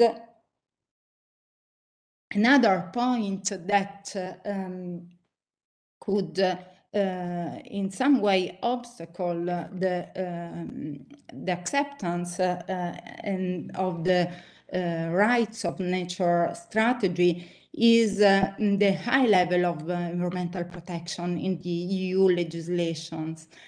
We will see later why. And also the sustainable development approach.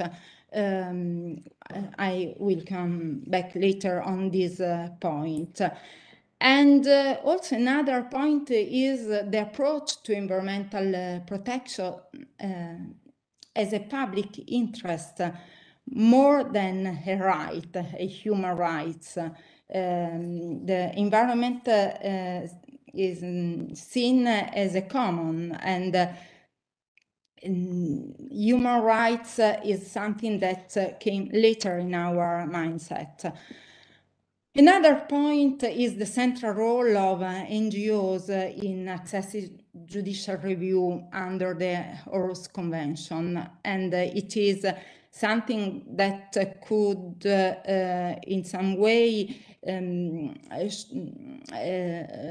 create less emergency in the access to justice and the need of a popular action, actio popularis. So let's move on what is happening in Europe, because the trend is obviously changing in this moment, because we have a lot of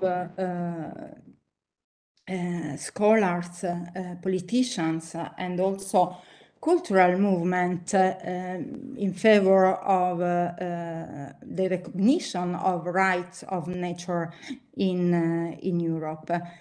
And it is really important in this moment because we are under two different crises, the post-pandemic crisis, but also energy and economic crisis induced by the well-known international crisis, and it can put at risk our environmental target. And also we are under a digital transition that should be based on ecological principle. And so also with the environmental degradation, we can observe in this moment something that is moving in our mentality. One example, symbolic example, is the Pope Francis encyclical letter of 2015 that recognizes the intrinsic dignity of the world, and it is an important sign of changing in our culture. But we can see also a movement and changing in the European legal landscape. And we can mention a lot of different European rights of nature legal initiatives. We have a database of nature initiatives organized by two universities, Sant'Anna School of Advanced Studies, an Italian university, and the University of Amsterdam. We have also UN database, but focus on the European initiative. We have the database I mentioned first. And according with this research, we see around 50 initiatives with the different actors, political actors at different levels, at the EU level, at national states level, and at municipalities level, and so local levels. So we have also NGOs, but also religious entities that are acting in favor of adopting this new vision. And also we have a variety of subjects of natural entities. So first of all, rights of animals, but also rights of nature in general, and or right to specific natural areas. The same is happening all over the world with rivers, lakes, trees. And but let's try to see with more detail some example. I will try to be brief. So we have a constitutional development, so linked to the green constitutionalism, legislation, litigation, petitions, and also programs of political parties in Europe. Yeah, we have to be aware that just a few of these initiatives in Europe are going to succeed.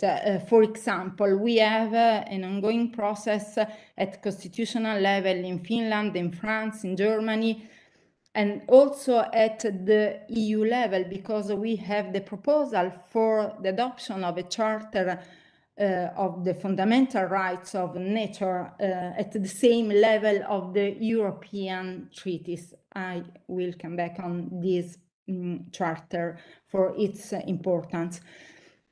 Also in Italy, in Portugal and in Sweden. And we can mention in Italy that we can say that we had a half victory, because in last February we amended the Italian constitution, included in our first part. It means in the values the Republic protects the environment, biodiversity, and ecosystem, also in the interest of future generations. And also the mention of rights of animal, but it is there is a mandate to state law to regulate the protection of animals. We can say that it is not the recognition of rights of nature, but is also an important approach because is not the recognition of the human right to healthy environment. The environment, biodiversity, the ecosystem are protecting in the interest of future generations. So I think that is something that is an important step. Also in legislation, we can see some proposals, for example, proposal in Romania about a law for that to consider dolphins non-human person. And for example, the proposal in the EU to include ecocide in the Environmental Crime Directive.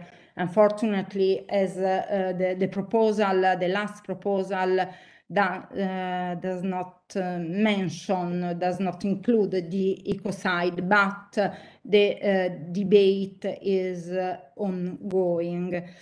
And we have a lot of municipal initiatives, but for recognized rights of rivers, of lakes, but also in general rights of nature in local communities. But the point is if they are legally binding in some way.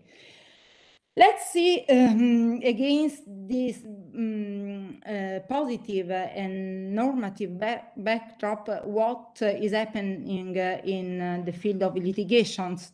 So we have different cases that for the rights of nature. We can mention, for example, an action in Belgium that tried to affirm the legal standing of protected trees, but the court rejected the argument, and the same happened in Germany for legal standing for piglets. Against law that allow castration without the application of anesthesia. And in both cases, the court highlighted that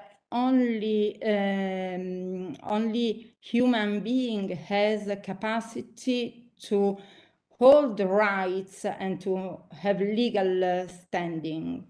And we need a specific provision for legal personhood, such as for legal person that have their personality granted by law, expressly by law. So there is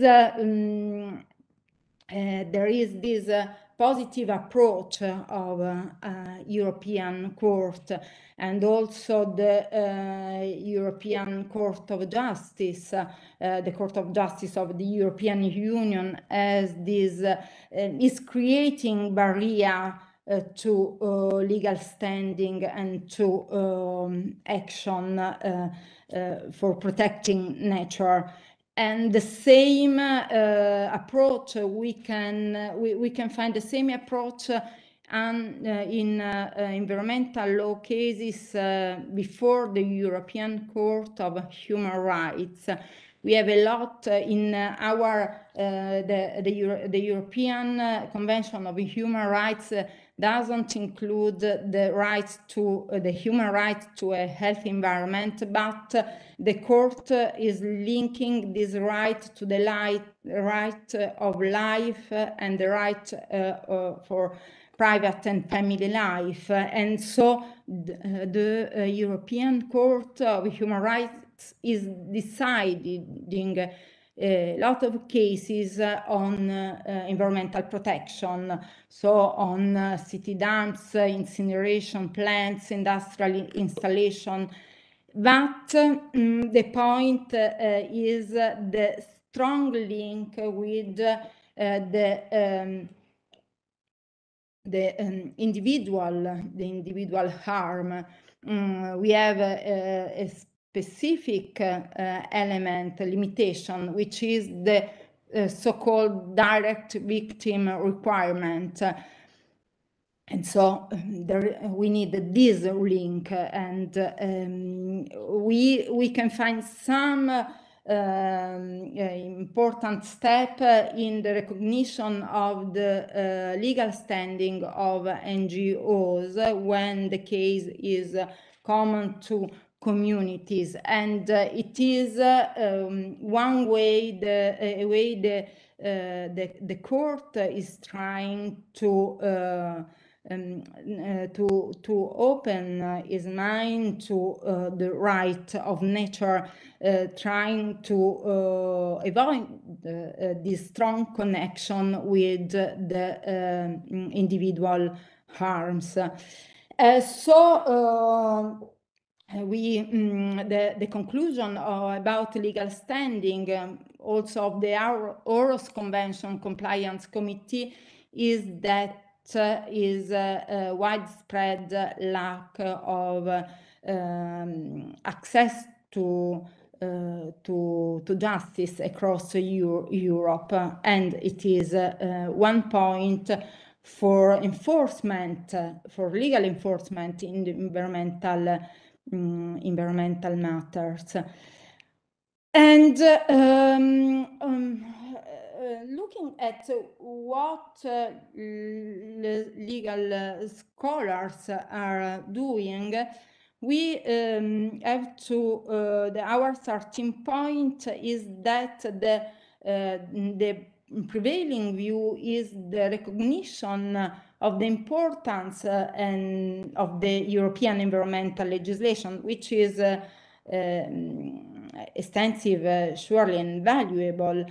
And so the common starting point is that there is no need to write new laws, to design new laws, but only to apply existing ones. It is the mainstream in Europe.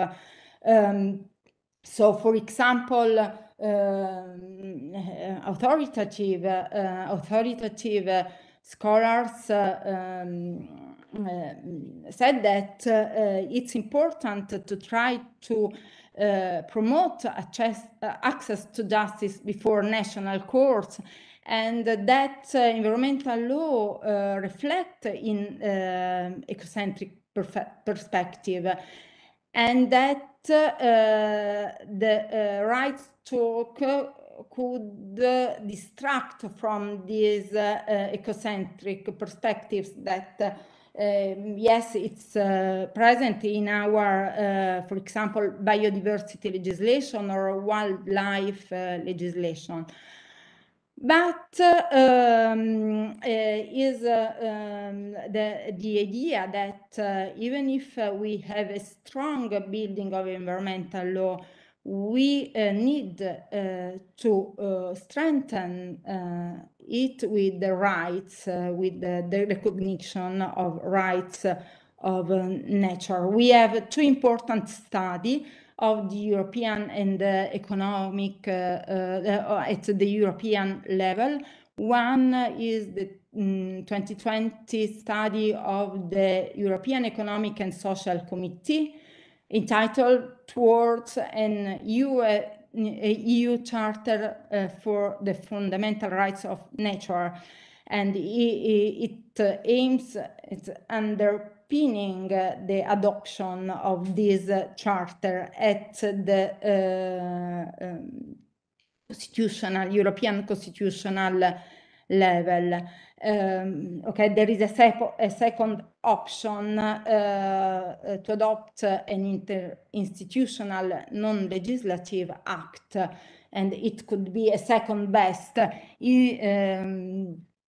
easier to be reached, but not non-binding. And so, the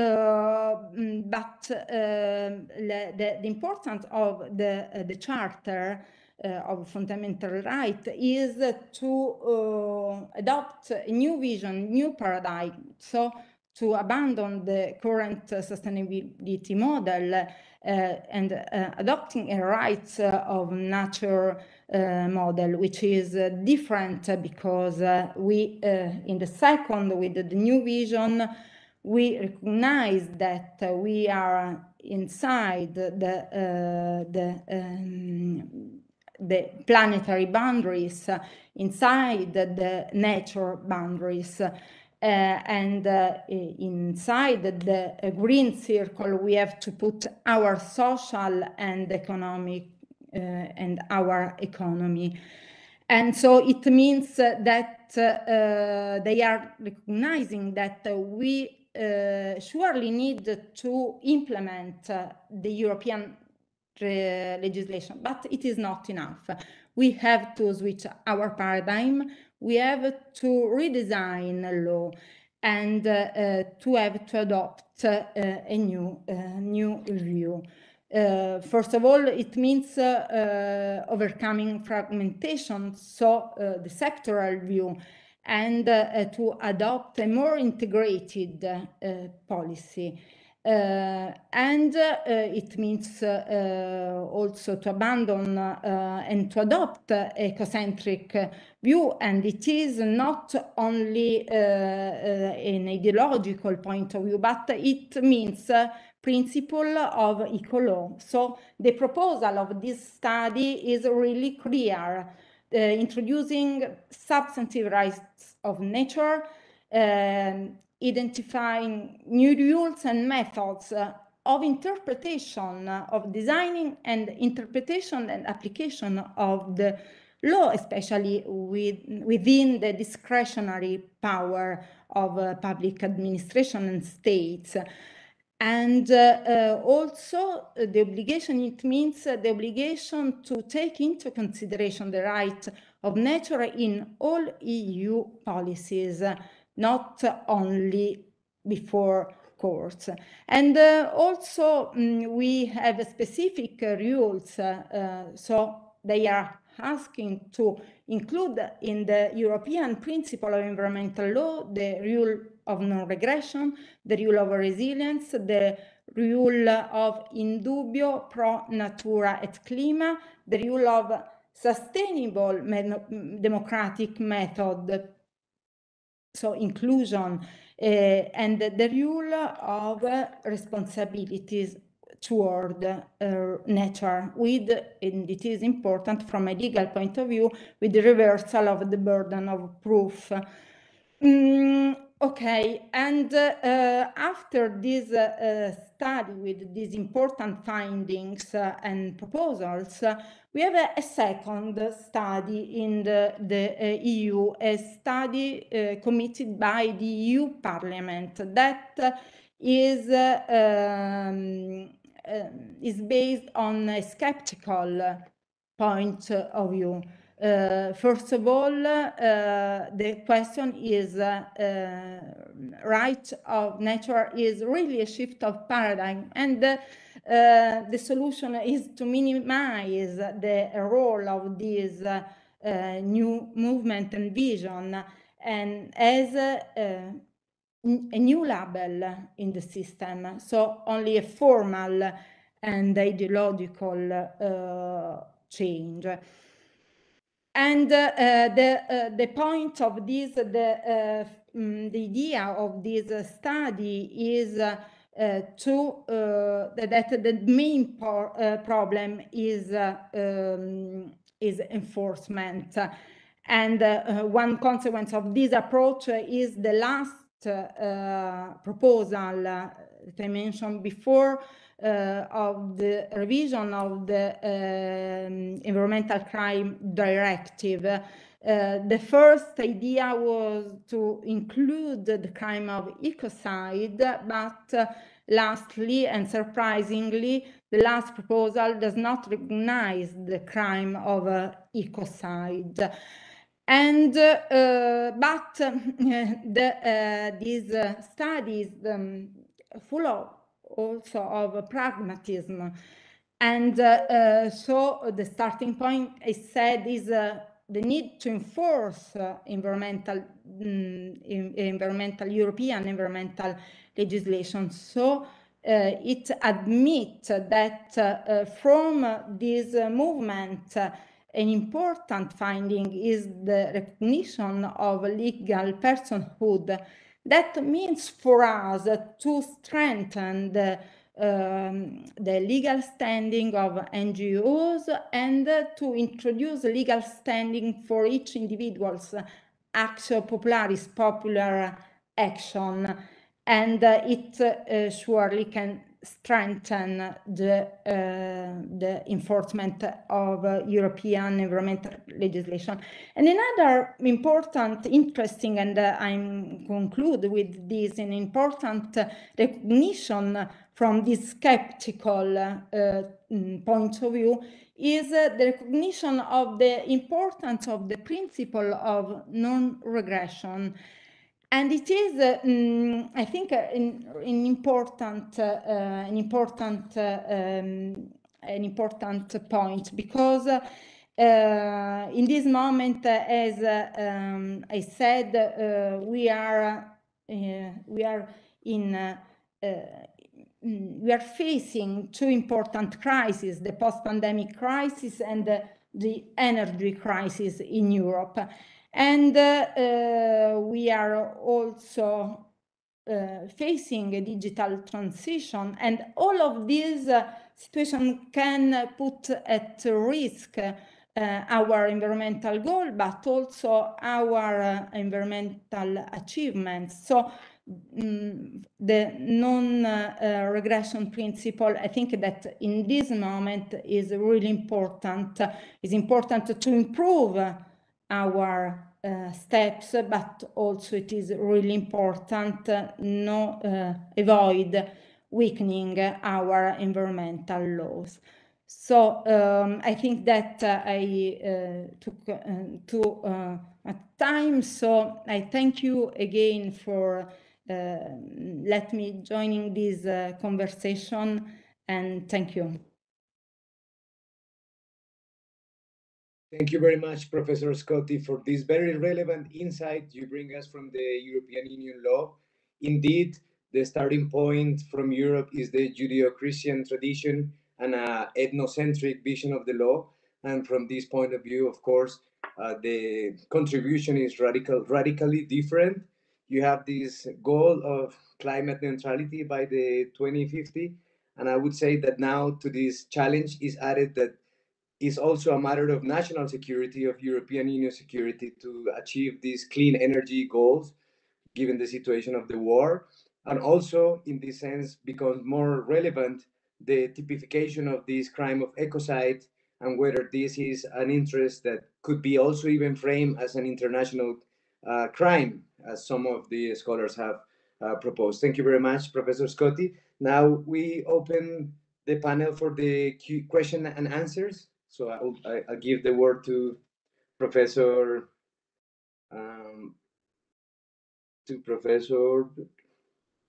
who is coordinating the Q&A. I'll take over, sir. Yes. Thank you. Thank you so much for such a profound discussion by all the panel members and the moderator. I am sure we've learned a lot today, and our horizons have expanded in terms of rights of nature and sustainable development. Now, I would like to request Professor Abhinav Shukla to take over for a Q&A session. Thank you, Professor Urvi.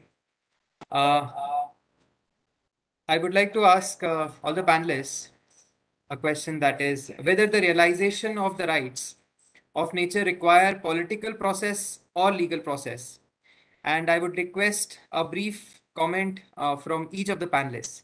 And considering the paucity of time, I would request all the panelists to be very brief in this regard. So.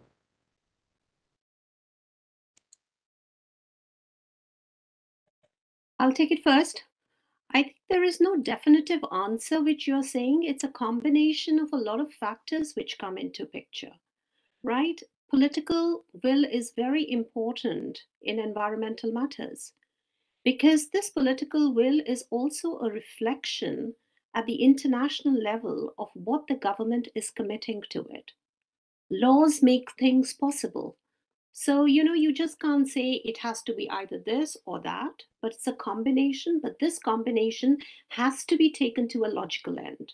If it's not taken to a logical end, then we always have the problems of implementation. That is what I think. Thank you.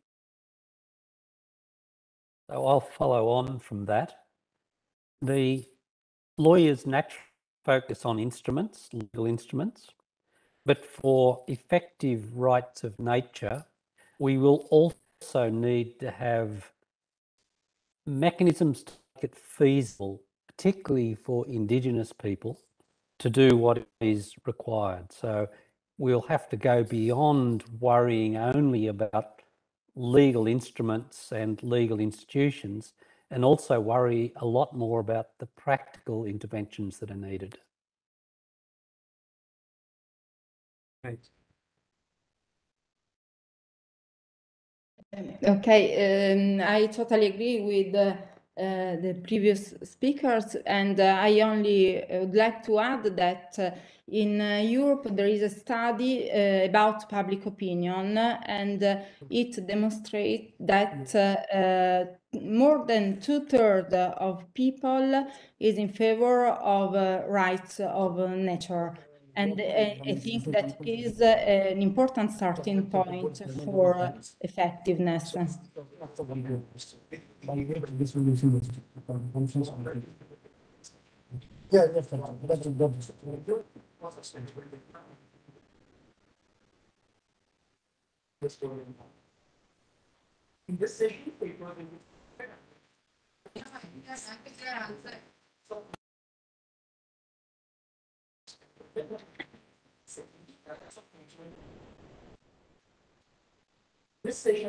Thank you, ma'am. Thank you, sir.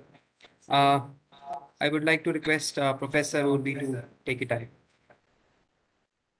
Thank you so much, Professor Abhinav. I would now like to request Professor Juan Rodrigues to deliver the concluding remarks. Thank you very much, Professor Urbi.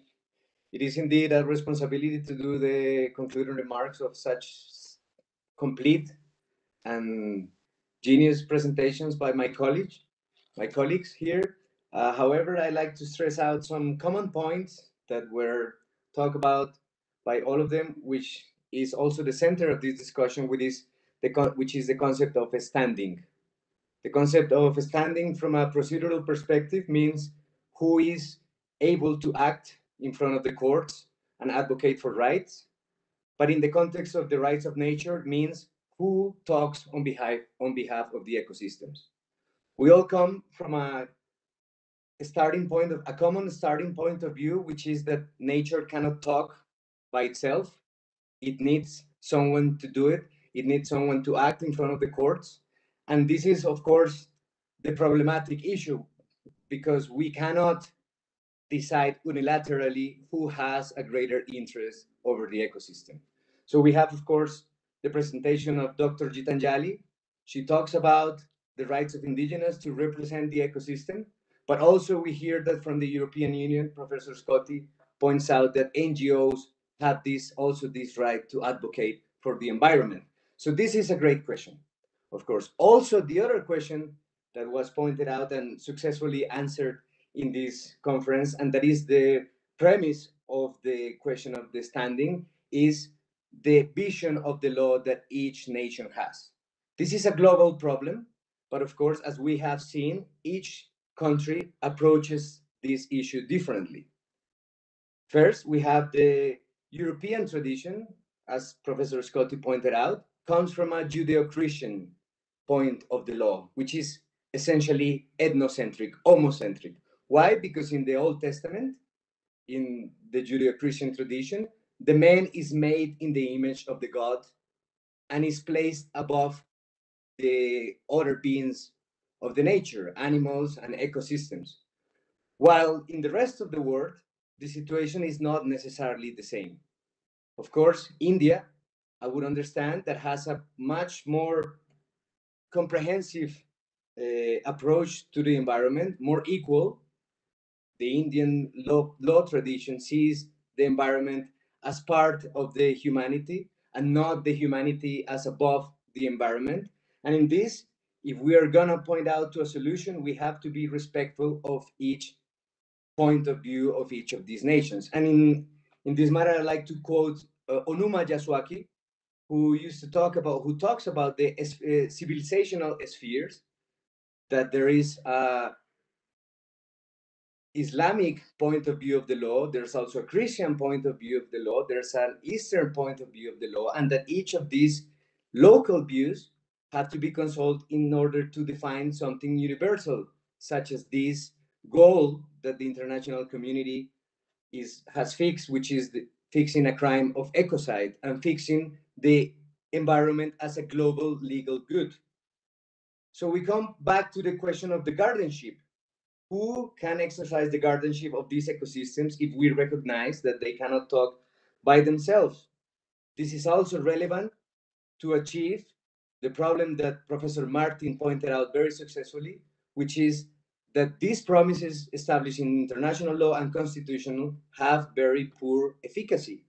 So we have institutional proposals, institutional mechanism, but they are very non-efficient when it comes to reaching the environmental goals.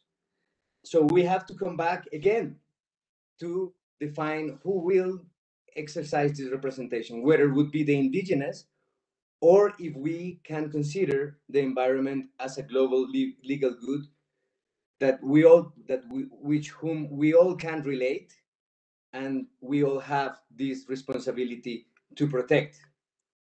I think that from this starting point and this dialogue between jurisdiction, we can construct a public policy, hopefully an international public policy. We need more international agreements, but we need this jurisprudential dialogue, that it comes with the work of the academics, such as yourself, that have made the effort to study comparative law, comparative experiences. And I think that in this sense, this conference and the fact that it has been organized from the India is particularly important, because India has been a leader in the judicial protection of the environment. And as we can see, there is the growing interest from Australia, from the European Union, and even from Colombia in their precedents. And in this sense, I would just thank and invite our colleagues to continue to contribute in this very interesting debate. And as a proposal made that we can make as high as last remark of this conference, stress what Judge Kumar Goel pointed out, that we all have the duty to guarantee the conditions of living of ourselves, but particularly of the future generations. In this sense, the future generations could be the inspiration that we have for this work. Because when we talk about who can exercise the guardianship of the ecosystems, we have to think not who does it, but for whom you do it, right? So the indigenous people and advocates, they exercise the guardianship of the ecosystems, but they don't do it for the ecosystem as itself, because the ecosystem doesn't talk, doesn't feel, but they do it for the future generations that are entitled by the constitutional promises to enjoy these ecosystems that we currently enjoy, but we don't have the right to dispose for others. Being said that, I'd like to thank again to all of you for this very successful event, and I give again the word to Professor Urbi. Thank you very much. Thank you so much, Professor Rodrigues.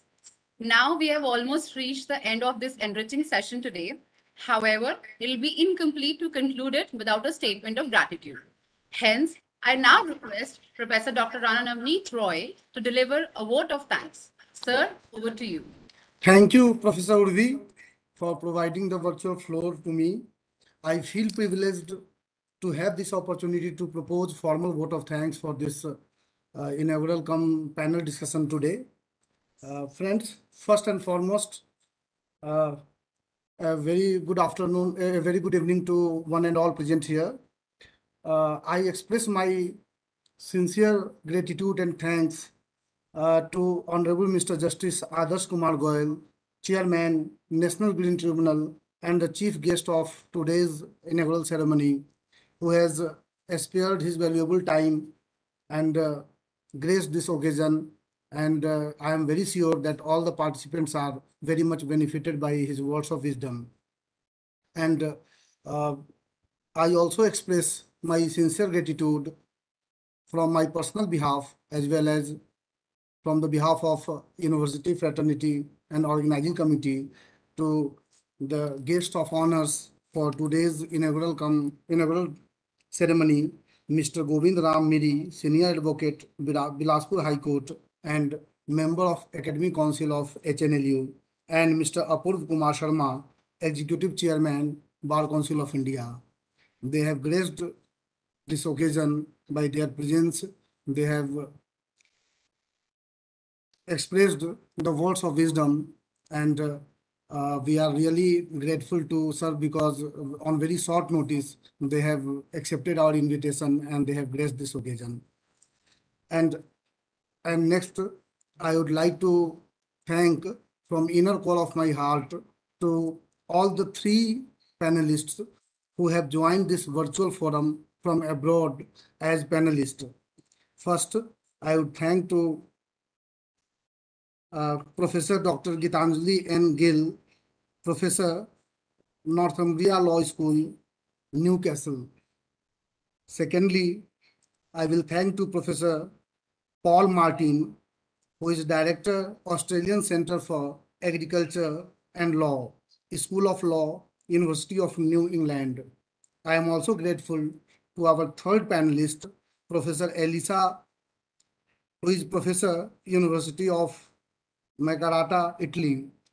Actually, all three panelists have discussed and deliberated in detail about the today's theme.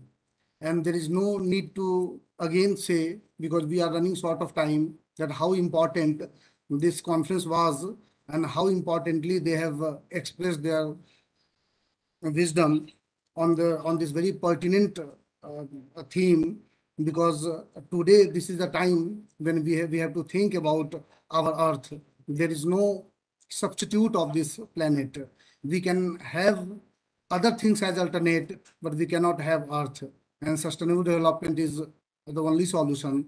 So all the three panelists have really discussed this theme in a nice manner, and that will be very useful in coming all technical sessions. Some technical sessions are already going on, and some technical session would be starting soon. So I am very sure that all the delegates, all the paper presenters would be keeping your words of wisdom into their mind, and accordingly they will be discussing today about the problems and probable solutions of this problem by which we all are really struggling. And I am also very much thankful to Professor John, who has very rightly and critically has proposed the concluding remark. He is Professor, National University of Columbia, and 30th Civil Judge of the District Kali, Columbia.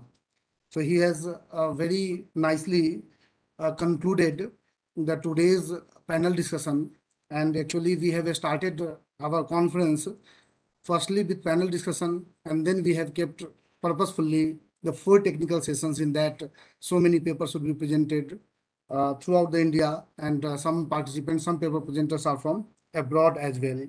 Now, I am duty bound to propose my thanks to the Faculty Organizing Committee, consisting of Dr. Ankit Awasthi as Secretary of this conference, and some of our professors, namely Professor Avinav, Professor Urvi, Professor Amitesh, and some other professors. I would be failing in my duty if I would not say thank to our Student Organizing Committee, who have also worked tirelessly. And most importantly, I am thankful to all the participants who are participating in this conference from different law schools, because participations are free, and I am very happy to learn that so many participants, 100+ participants are participating in this conference. So we are getting very good response in this. So I am thankful to all participants who have joined from different law schools and different institutions. And I am also thankful to IT staff and support staff who has been working despite this fact that today is a holiday, but then also they all are working for a smooth conduction of this event.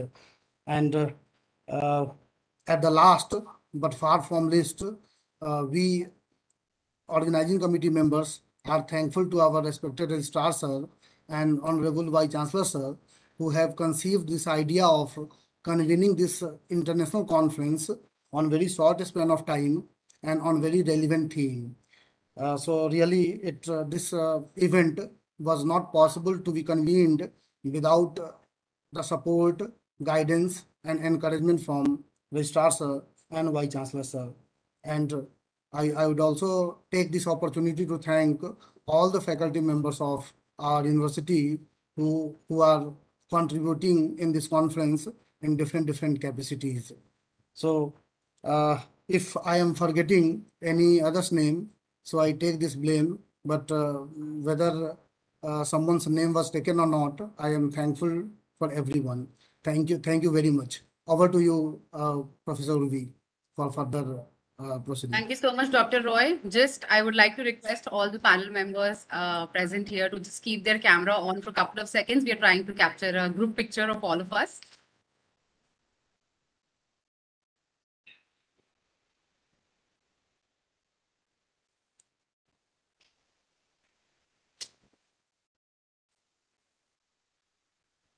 Done? Okay, thank you so much. Bye, everyone. Bye. Thank you again. Bye. Thank you, Professor Elisha. Thank you, Professor Yuan. Thank you, Professor Gitanjali and Professor Martin. Pleasure. Thank you, Professor. So virtual. Thank you. Thank you all for joining. With the permission of Honorable Vice Chancellor Sir and respected Registrar Sir, I declare today's inaugural session as concluded. Thank you all. Thank you, Professor Uday. Great.